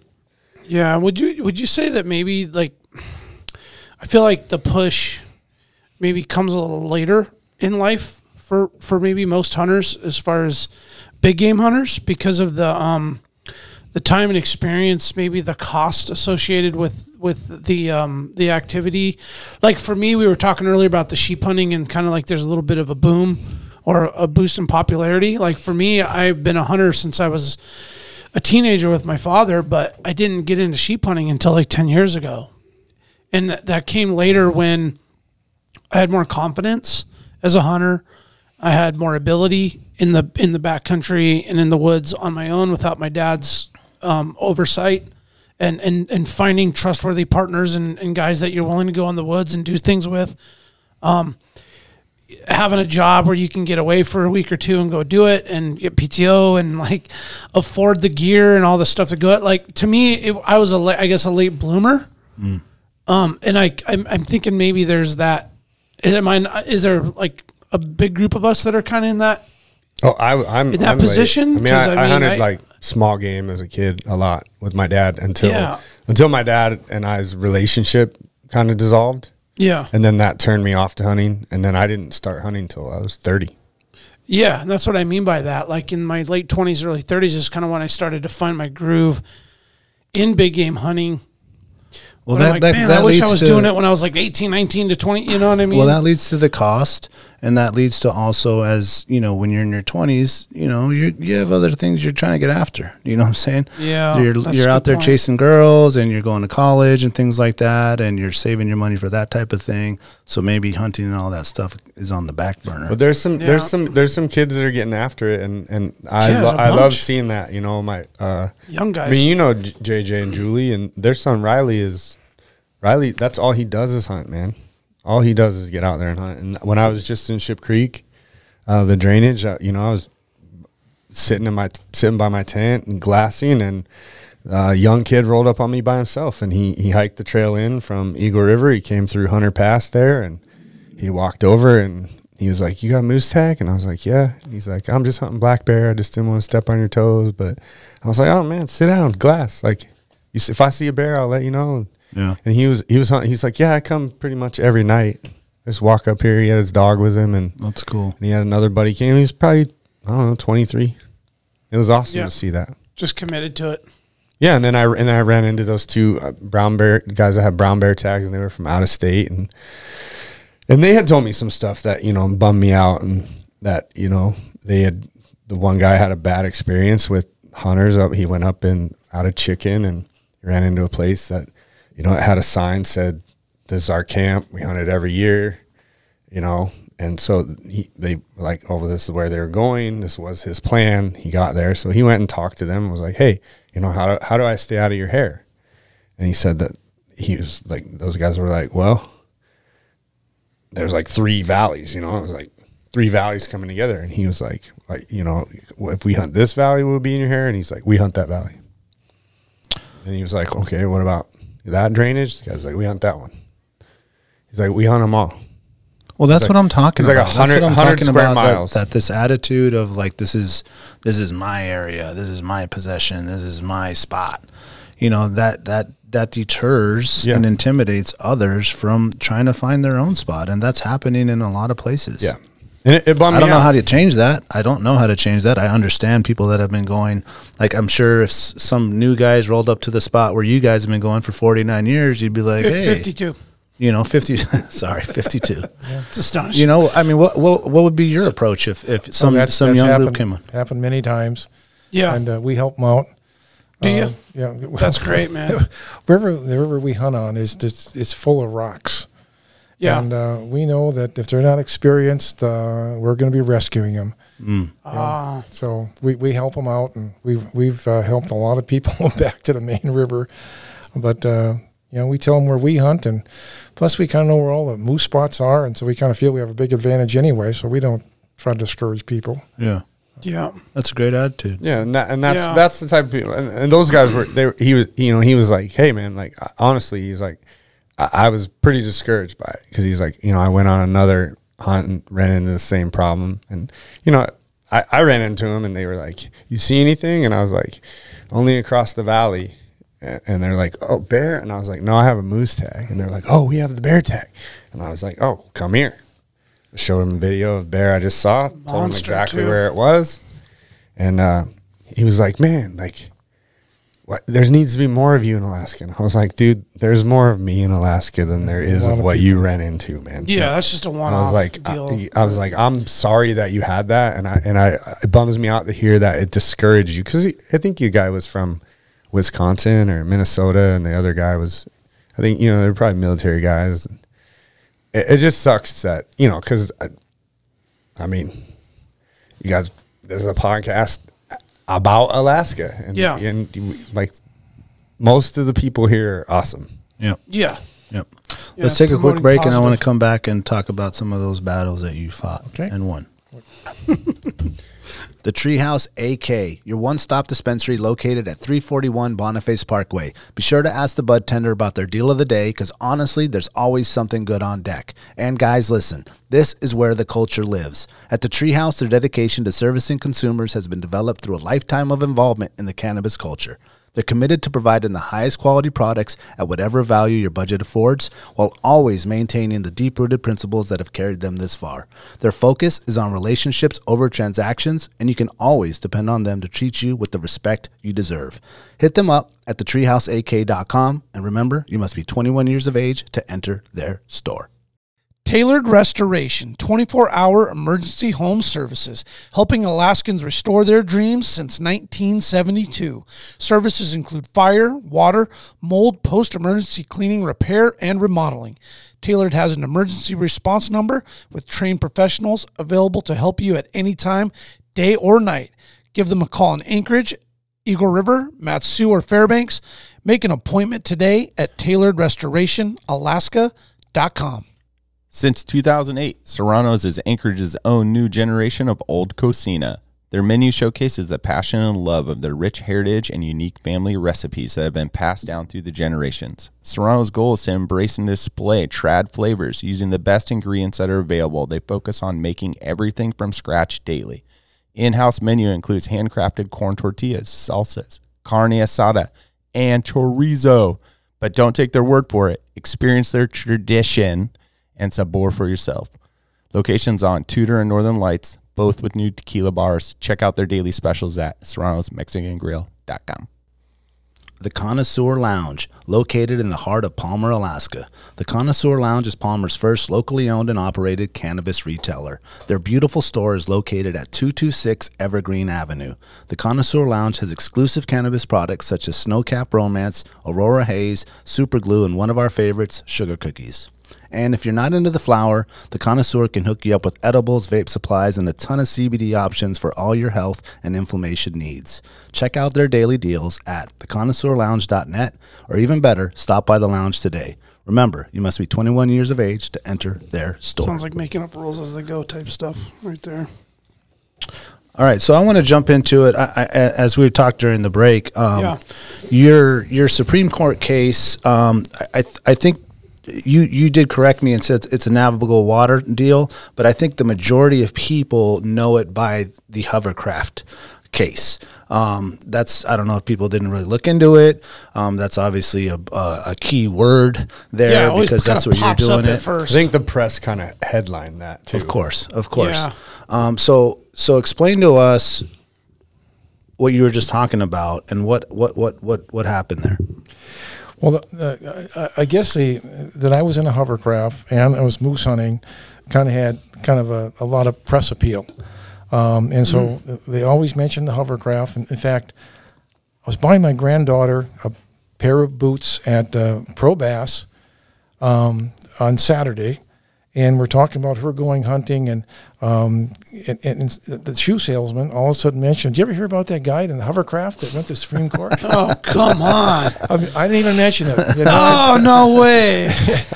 How random. How random. He had to know, right? My granddaughter just smiles and says, "That was my grandpa." But it wasn't about the hovercraft. What the issue was, and to give a little history, is that when going back to the kings and queens of England and the emperors of Rome, that in those days, the rivers, the tidelands, the lakes were their interstate highways. They were their transportation routes. And so they had something called, they put all those navigable waters in tidelands into a public trust.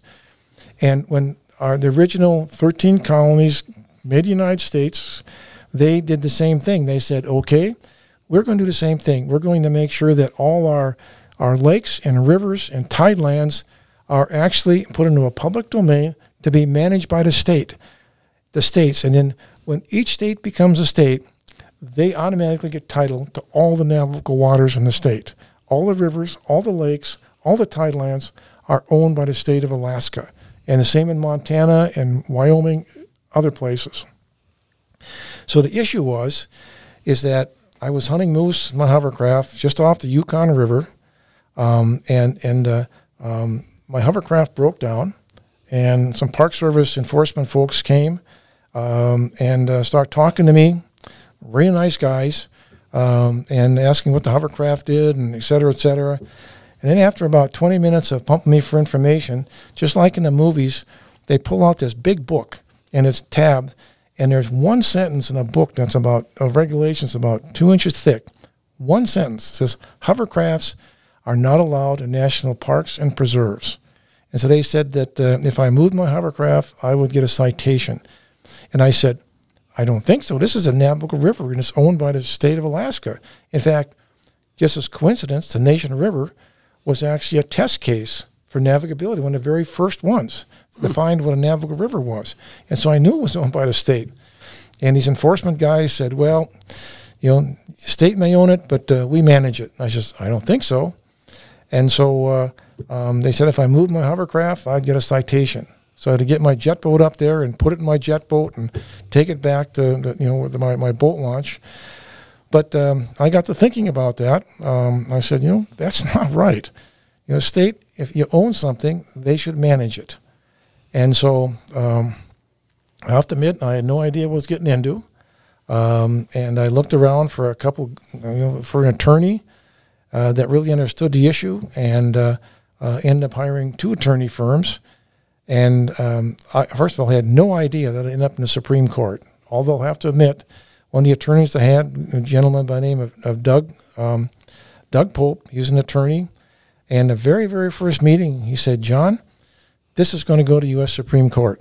And I thought to myself, yeah, right. No way. I mean, I Do I thought, want that? I'd never been in courts before. I thought this is going to be like you get a hearing and then you're done. And so anyway, I hired these attorneys, and it's kind of like starting down a slide. I kind of couldn't get off of it. So I lost in district court. I lost in the Ninth Circuit Court, and I was not going to go on the Supreme Court, but I had a group of Native corporations and the Alaska Outdoor Council call me up, completely opposite, politically. They called me up and said, "John, we want you to take this to the Supreme Court. We'll pay for it." And so they each give me $30,000. We submitted what they call a cert petition to the Supreme Court. And just to give you an idea that how tough that is that they take about like 0.2% of the cases presented. The year I went, there was 8,100 cases, and they took 43. Wow. So the odds of even getting to the Supreme Court are incredible. And so I said, "Yeah, we'll do it." And I remember I got a call from one of the guys I work with and said, "John, they're taking your case." I said, "What?" And I was kind of dumbfounded. I had no idea what I was getting into. And so we did a cert petition, and we went there, and we actually got a unanimous decision, although they said that there were some things that the Ninth Circuit should have answered, and then they didn't. So they remanded it back, some issues back to the Ninth Circuit. And the Ninth Circuit just was, the craziest decision you ever could think of. And so we said, well, we can't live with this. And so we did another cert petition. And I went to the Supreme Court, and lo and behold, got 2 unanimous decisions in the Supreme Court. And I think the Washington Post did a story on it. And they did a research, and they said there's never been a civil case that's got 2 unanimous decisions since the United States started. So it was pretty unique from that position. And to get a unanimous decision these days, especially against the federal government, is pretty amazing. But the result is that when rivers flow through federal ownership, the state of Alaska gets to manage them. They own the navigable waters. And the only exception is areas that were pre-statehood, like Denali National Park or Glacier Bay, because those were federal designated areas prior to statehood. But anything that's after statehood is navigable waters, and there's hundreds and hundreds of thousands of miles of navigable rivers and lakes and stuff. And so now Alaskans, even if even the subsistence thing, if the federal government closes a big area for subsistence hunting only, if you can get in like these rivers, you've seen like the Yukon is really wide. The custom, you can hunt on those rivers pretty easy for moose and caribou. Yeah, and those are owned by the state of Alaska, so you can land right in the middle of federal ownership. Where on the uplands you can't hunt, but you can hunt on that river because that's a state. As long as the state regulations say you can. So that's what the case was all about. And when it was all done, it cost about $1.6 million. And wow. No, I did not pay for all that. When I very first started, it was in the paper, the very first week I filed my case. A gentleman named Ed Rasmussen called me up and says, he was a fellow Rotarian. He says, "John, I'd like to help you." And I says, "Well, I'd help with the paying for it." And so Ed, the very first bill, I sent him my invoice. He paid half of it all the way through. And then we had literally hundreds and hundreds and hundreds of people that donated money. So I paid very little. In fact, they had one thing I'd like to talk about, the Washington Post came up after I won. They had a big fundraiser up in Fairbanks. And Johnny Binkley donated his paddle wheel. I think we had about 350 people, and they had an auction. People would donate things. And there was a guy from a small village out of Bethel somewhere, didn't have any cash, and he sent some furs. He sent a beaver, and a fox, and a wolverine. He said, "I have no money at all, but I'd like to give these furs to auction off."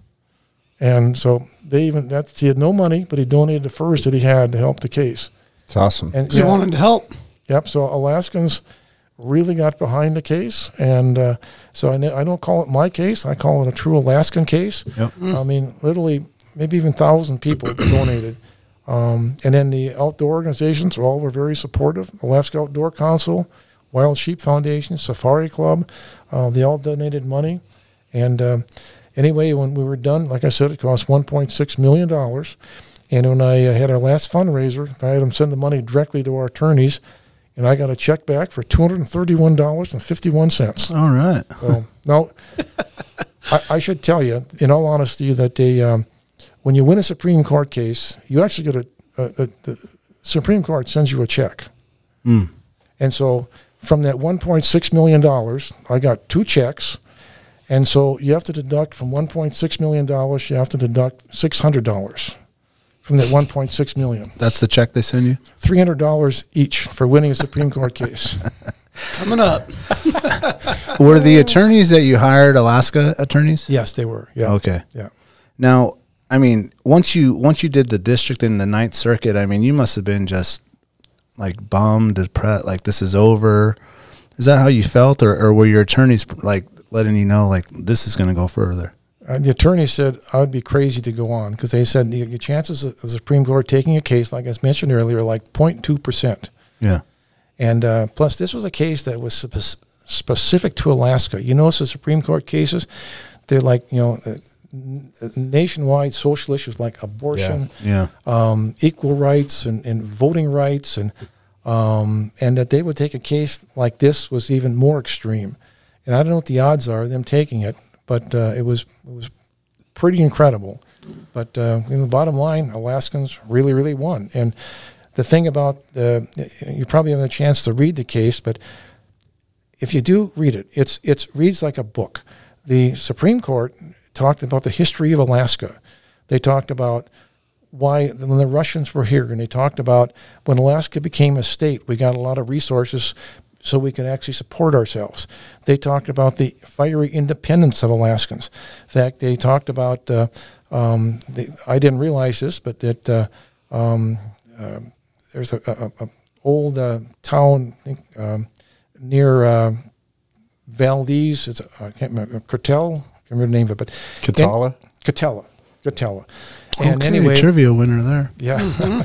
They this is in Teddy Roosevelt's day, but they wouldn't let them use the local coal. They had to bring in coal from the lower 48, and when it came in, they took all the coal, the locals, and dumped it in the, like the Boston Tea Party. Coal party. Mm. And they talked about, and this is a Supreme Court case, they talked about when we were when Jimmy Carter declared everything a national monument, there's like over 2,000 Alaskans went to Denali National Park, and they were going to break one regulation a day, and they were there for a week protesting that everything was set aside in a national monument.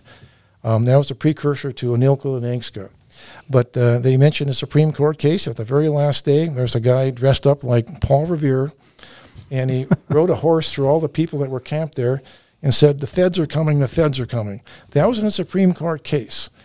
And the best line in the whole thing was the last hearing, or the last opinion, written by Elaine Kagan, Justice Elaine Kagan, which is still on the liberal side. Her very last sentence was, "Now, Mr. Sturgeon, rev that hovercraft up and go get that moose." Wow. That's awesome. That is awesome. I tell my wife that all the time. I go moose hunting because I'm ordered to by the U.S. Supreme Court. That's right. I got to go, honey. Don't have a choice. So if you guys He's out there just wrenching on the hovercraft.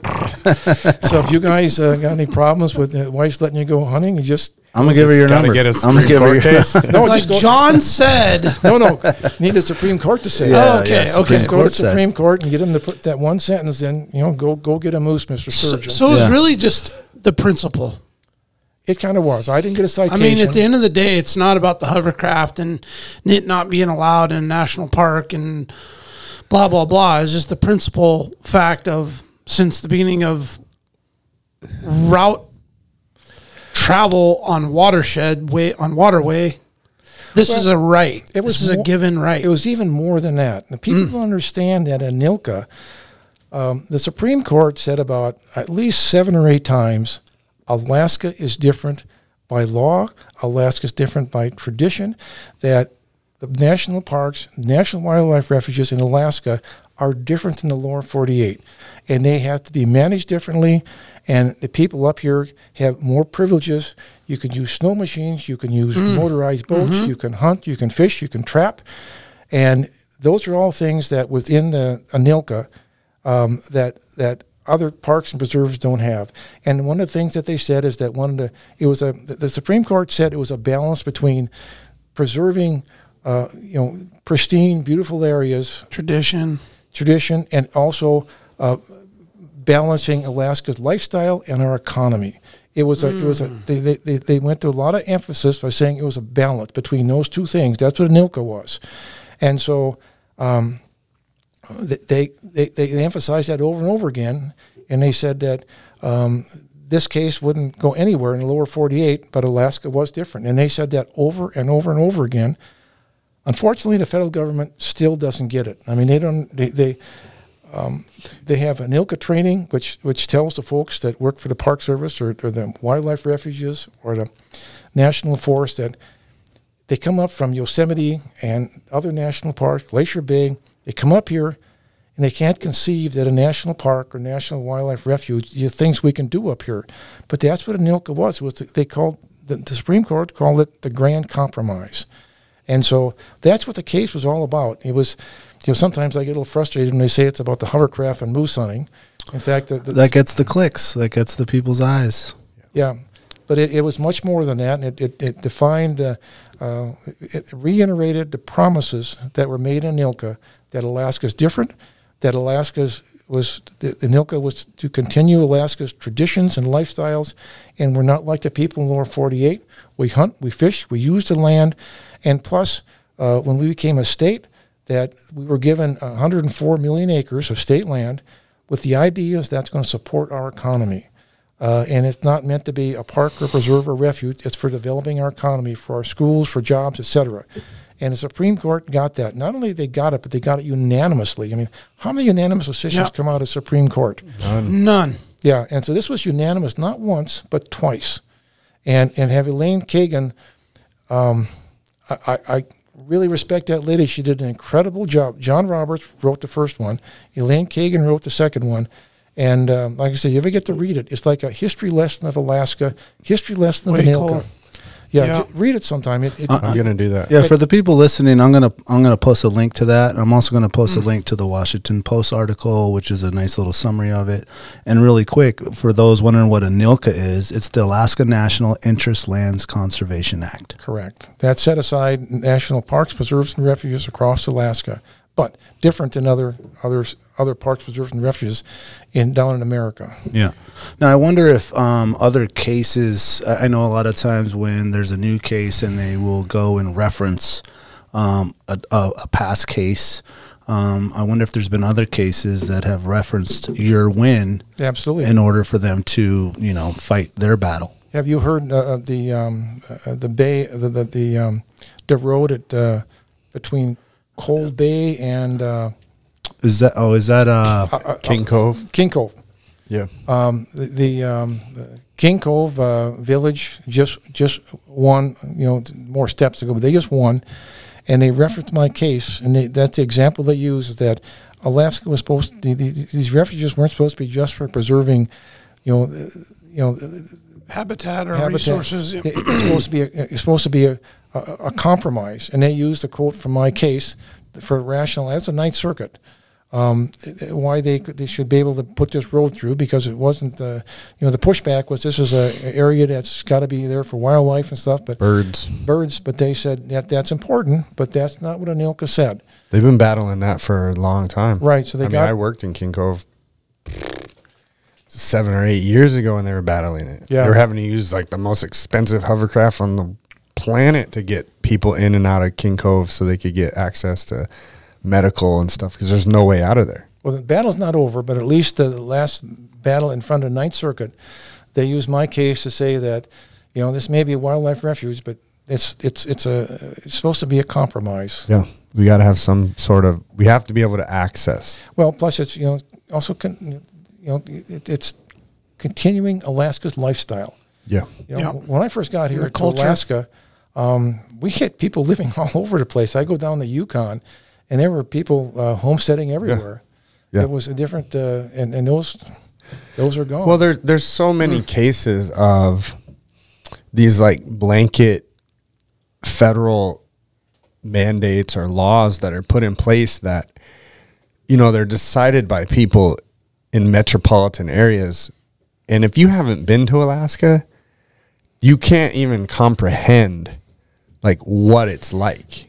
Like, I mean, you can look, a person can look on a map all they want and go, well, it's like looking at Google Earth until you get like there. 3 times the size of Texas. I mean, but they don't understand that, like, it's like 95% private land, and you have to be able to access stuff. And the only way we can, like, there's no road. Like, people don't realize that there's like 3 highways, you know, and they do stuff. Like, I remember a few years ago, we got into Nebezna, and they had just made a thing in national parks, which you're in St. Elias when you're in Nebezna sheep hunting. You're in the preserve for the hunt, and they mandated that your food had to be in a bear-proof container. And so, you know, Nate's uncle, Cole, called us and was like, hey, you guys, like, are you on the road yet? And we're like, yeah, we're just passing Palmer. And he's like, turn around. You need to go to, like, Sportsman's Warehouse and get one of those bear-proof little keg things. And we're like, what? He's like, they have landed in a helicopter on 3 of my hunt camps. Yeah. And wrote a ticket for not, he's, you know, he was writing to them and saying, talking to the federal agent up there, and he's like, this is ridiculous. Like, these are sheep hunters. Like, everything they do has to be lightweight. Like, we're flying in Super Cubs. We can't take bear-proof containers for food. He's like, they're going to be walking out 6 miles with a sheep meat on their back. Like, are they supposed to put that in a bear-proof container? Like, this is absurd. Like, this is meant for Yellowstone, Yosemite. Yeah. I understand that, but you can't just blanket this. And I don't know if it's gone away. He's never brought it up again, but we had to buy that dumb thing. And I think we left it at the strip pretty much and just got it when we came back. But I was like, dude, I'm not carrying that. Like, I'm not. Like, you put it in your backpack. Well, like the people that want to go hiking up in Anwar, you know, they never hiked across the tussocks. Yeah. Oh, yeah. Tussocks about, you know, 2 feet high. And it Good luck with that. like grass. And then you stop for a second and you can't even see your hand because of the mosquitoes. And Better tape your ankles. Walking on a waterbed. Yeah. Walking on bowling balls. Yeah. It's tussock. So How much was the original fine? I never got a citation. Oh, you never did? Did they just... They didn't threaten you with They told you anything couldn't specific? move the hovercraft. Yeah. All right. So I didn't get a citation. This is a lawsuit based on principle. Yeah. I wasn't. It probably was one of my bigger fundraising advantages. That you're just trying to beat a citation. I says, no, I didn't get a citation. I didn't get a formal warning. I just got a verbal warning. Yeah. You know, so that's probably the best things the Park Service did for me, is that, because I think my attitude would have been a lot different if I got like a $500 fine. And but you know, you think of it, a book that's 2 inches thick of regulations, government regulations, which you can't understand anyway. Nope. One sentence: hovercrafts not allowed in national parks and preserves, in this huge book.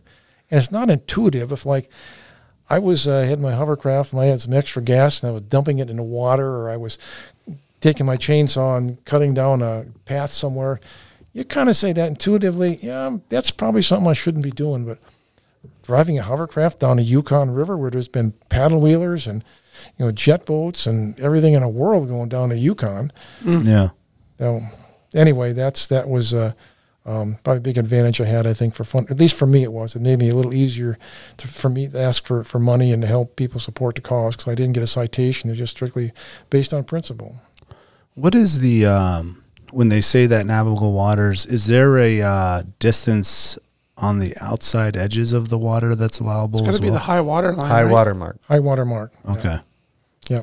Now, what about if you come across something that has been dried up?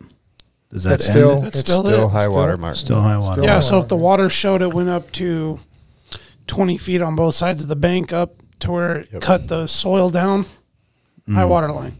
Yeah, because I met a guy who had a buffalo tag floating the copper. Him and his wife floated the copper, got a buffalo on the river, like right on the edge, kind of where the high bank, like the bison was down on the bank, and then So it was like off the river by like, I want to say like 20 or 30 yards. And then beyond that was a high water mark line where obviously the river rages up at one point down the line. Yeah. And a local, what is the officer that kind of regulates like a native corporation land? They call them security officers. There we go. Was threatening him with a citation and Because it's at no land. gonna pin him for it, and he's like, "Well, dude, I'm on the river. You can't get me for this. This is still the watershed."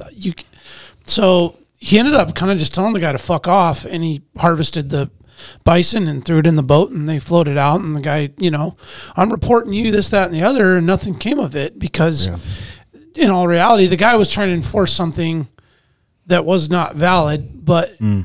I could see, like, if you're not aware of that, like, you could maybe get intimidated or think, "Oh shit, I did do something wrong." Yeah. He was trying to deter him. Exactly right, yeah. And that kind of pisses me off. Well, because like, who the hell are you to come down and enforce something that isn't legit? And the guy's within his right. He even says in the regulations and everything where it's okay, but. I guess what pisses me off is that for someone to come in and steal that shine of the experience of what it was and what him and his wife did together and accomplished, and then you got this guy that kind of comes in and taints the whole damn thing with his bullshit attitude on it. And I only heard one side of the story, of course, from the hunter.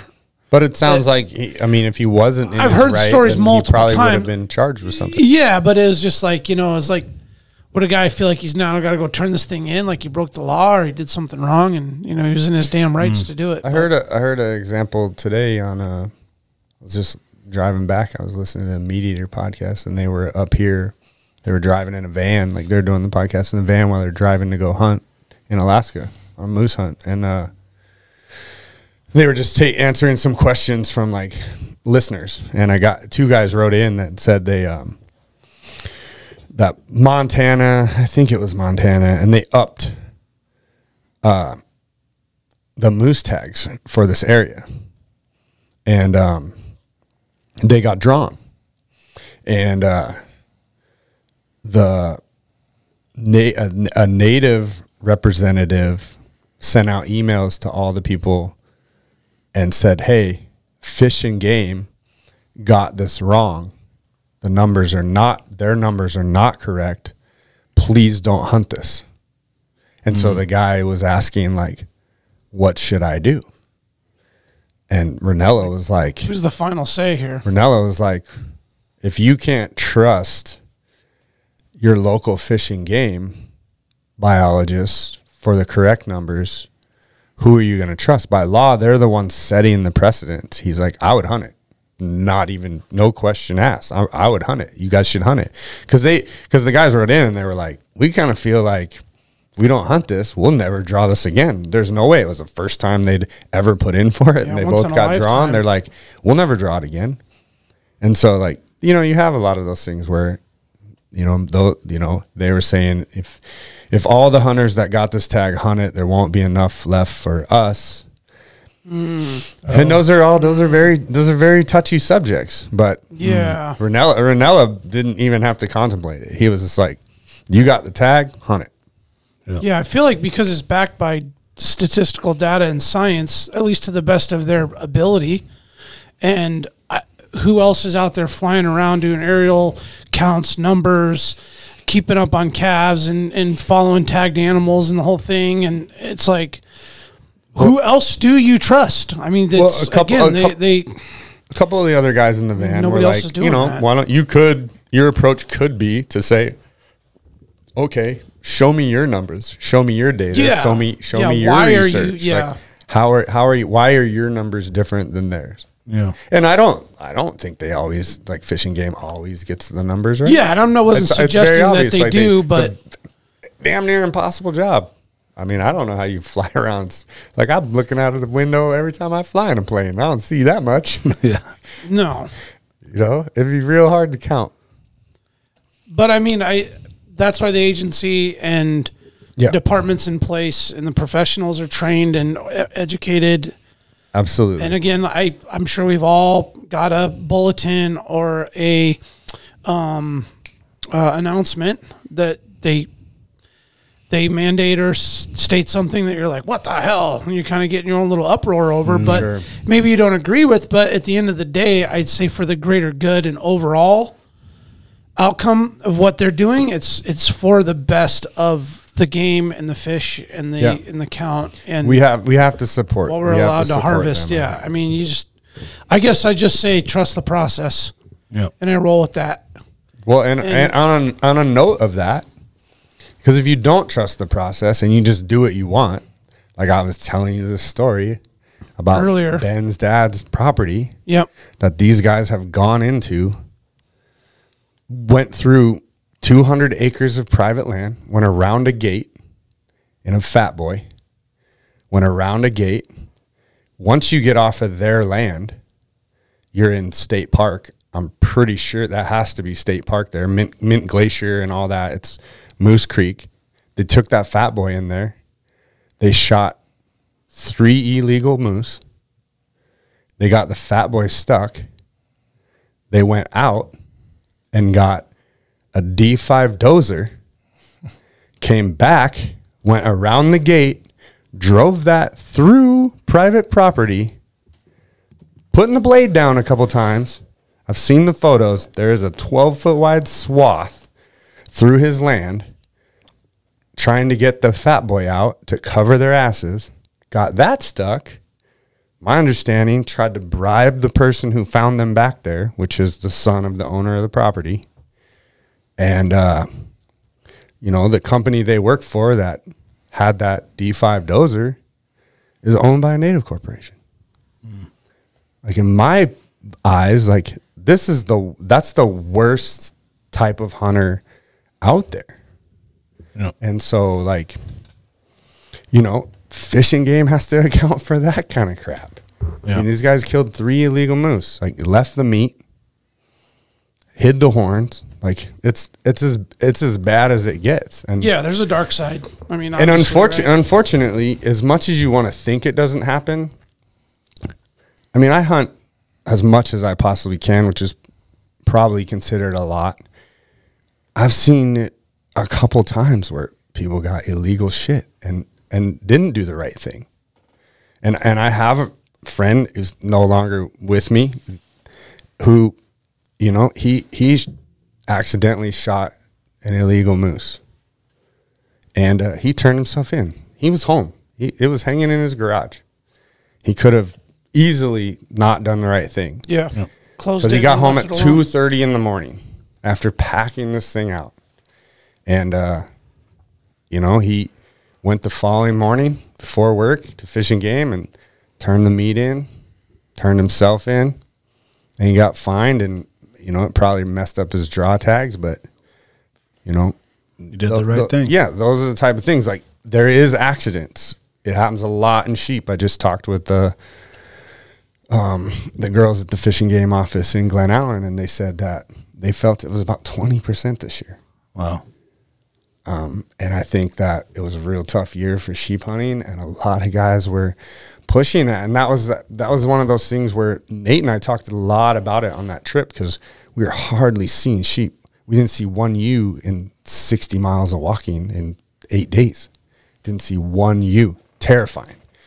And we were talking about like, how could we make it different so people aren't shooting something they think is a full curl?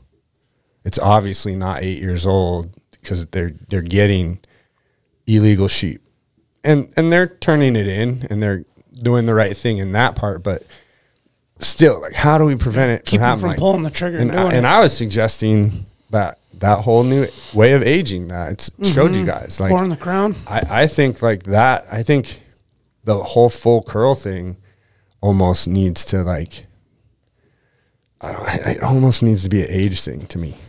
But that, because I think you got to really look at something a lot harder to age it than to assume it's a full curl. Yeah. John, But I don't have the answers, but I would hate for it to go away. That's all I know. Yeah. Well, I think that anyone that's listening, the best way to continue this talk is become a part of SCI, become a membership, go to the banquets, support with some of your money, support with some of your time. I think the youth thing, we should pursue that, write ADF&G about expanding those youth hunts, because that's the future. Support the Wild Sheep Foundation, Alaska Outdoor Council, some of these other companies that are these teams that are doing all this positive things. And thank you, John, for coming in and talking to us and kind of shedding a little light on your lifestyle and your life in Alaska and your battles and all that. It's much appreciated. I would like, before we end the show, I would love to hear a John Sturgeon cow moose call. Ooh. 52 years in camp, it's got to be pretty mean, John. No pressure, though. Actually, probably a bull call would be a little bit better. I think the okay. cow call's It's pretty up to you. long, so. Yeah, we've always done cow calls. Yeah, why don't we switch it up a little bit? There you go. All right. Just a little Gluck action. That sounded like a legit recording of a bull moose right there. That was good. It's on tape now, guys. Just take that and take it in the field and put it on a speaker. That can be you in 52 years of practice. Yeah, I bet in those years, man, you guys have seen all kinds of moose activity, though, huh? As far as 2 years, we didn't get a moose. Only 2 years out of that, you didn't get one. Oh. Wow, I'll be that's quite a darned, record. man. Was that just rough rain years or crappy winds or flooding or just some? We're in jet boat, so Okay. shallow water. Oh, water So access, rain is good. Yeah, there it is. Got to have water to run your jet, right? Yeah, that's right. That's right. So, well, thank you for having me, and I enjoyed chatting with you. And hopefully, folks get motivated to get more involved in the hunting community. And there's lots of ways to do it. And we'll set up a time for you guys to put on for people who want to go hunting for the first time. Oh, we'd love that, John, and thank you for that offer. Yeah, We'll certainly take you up on that. You got it. It's going to be the Nina Center. Yep. The second week in February. Perfect. Well, Perfect. Thank you for your service, first off, and thank you for standing up for just knowing that something was right. Because I think a lot of people nowadays don't do that enough. Just because it's just easier to turn the other cheek, or like, I don't have time for it, or whatever. And my voice won't make a difference. And you never know exactly how important it could be. Like, you just thought you were standing up for what was right, and it went to the Supreme Court, which is huge. Yep, twice. And now Alaska can, and plus it went farther than hunting. It went on.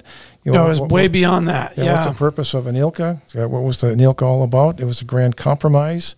And Alaska, like I said, they said over and over and over again, Alaska is different by law. Alaska should be treated different by law.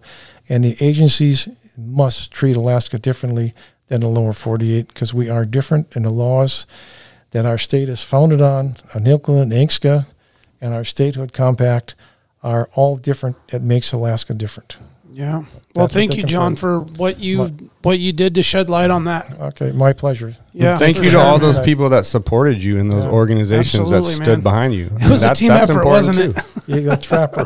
Very important. Yeah, made about $250 from his first. That's pretty good. There we go, man. Oh, thank you Even very much. the little guy. Yeah.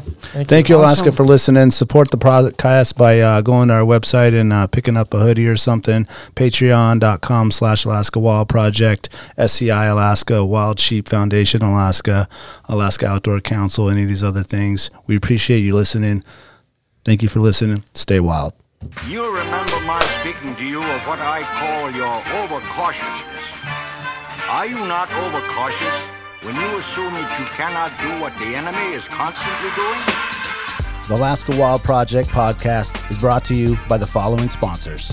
Barney's Sports Chalet, supplying hunters with the best hand-selected gear since 1963. The exclusive home of frontier gear built for the rugged Alaskan terrain. Your one-stop shop for all your outdoor needs. Visit Barney's today at 906 West Northern Lights. Arbor Digital, the forefront of digital assets, cryptocurrencies, and wealth management, providing a low-cost, research-based investment strategy for Alaskans looking to invest their hard-earned money. Visit arborcapital.io today to put your money to work. Tailored Restoration 24-hour emergency home services, helping Alaskans restore their dreams since 1972. Services include fire, water, mold, post-emergency cleaning, repair, and remodeling. Give them a call in Anchorage, Eagle River, Matsu, or Fairbanks. Hit them up at tailoredrestorationalaska.com. Total Truck and Alaska Overlander, Alaska's premier supplier for custom automotive accessories and overlanding products, providing all-inclusive rental vehicles and trailers custom outfitted to explore the Alaskan backcountry with a unique and convenient traveling experience. Serrano's Mexican Grill, 2 locations, one on Tudor, one on Northern Lights. The Northern Lights location has their new tequila bar. Check it out. Also see their daily specials at serranosmexicangrill.com.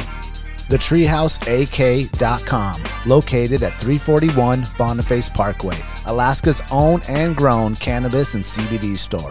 Ask the bud tender what the strain of the day is to get your 10% off. The Treehouse, where the culture lives. The Connoisseur Lounge, Alaska's premier locally owned and operated cannabis retailer, located in the heart of Palmer, Alaska.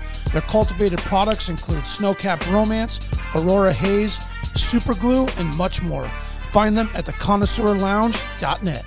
AKO Farms, located in Sitka, Alaska, built from the ground up with concentrates as their single motivation, with exclusive products such as their sugar wax, full spectrum diamond sauce cards, and more. Ask your local bud tender about AKO. Marijuana has intoxicating effects and may be habit-forming and addictive. Marijuana impairs concentration, coordination, and judgment. Do not operate a vehicle or machinery under the influence. There are health risks associated with consumption of marijuana. For the use of only by adults 21 and older. Keep out of the reach of children, and marijuana should not be used by women who are pregnant or breastfeeding. The Bait Shack, located on Ship Creek upstream of the bridge. Can't miss the bright red shack. They are the go-to fishing gear rental and guide service on Ship Creek. Tight lines and fish on. Come hook into the action with them. Hit them up at thebaitshackak.com. Snow Pro AK, your snow and ice management company specializing in business and residential properties. They know what it takes to keep your property presentable and safe. Give them a call for a free estimate at 280-7098 or visit lawnproak.com. Double Shovel Cider Company, located off of Arctic and 58th, handcrafted Alaskan-made colonial ciders. They also have a tap room downtown on the corner of 5th and E. Stop by today and taste an award-winning cider. Should you not claim to be at least his equal in prowess and act upon the claim? I say try. If we never try, we shall never succeed. This proposition is a simple truth, and it's too important to be lost sight of for a moment. If we cannot beat the enemy where he now is, we never can. It is all easy if our troops march as well as the enemy, and it is unmanly to say they cannot do it.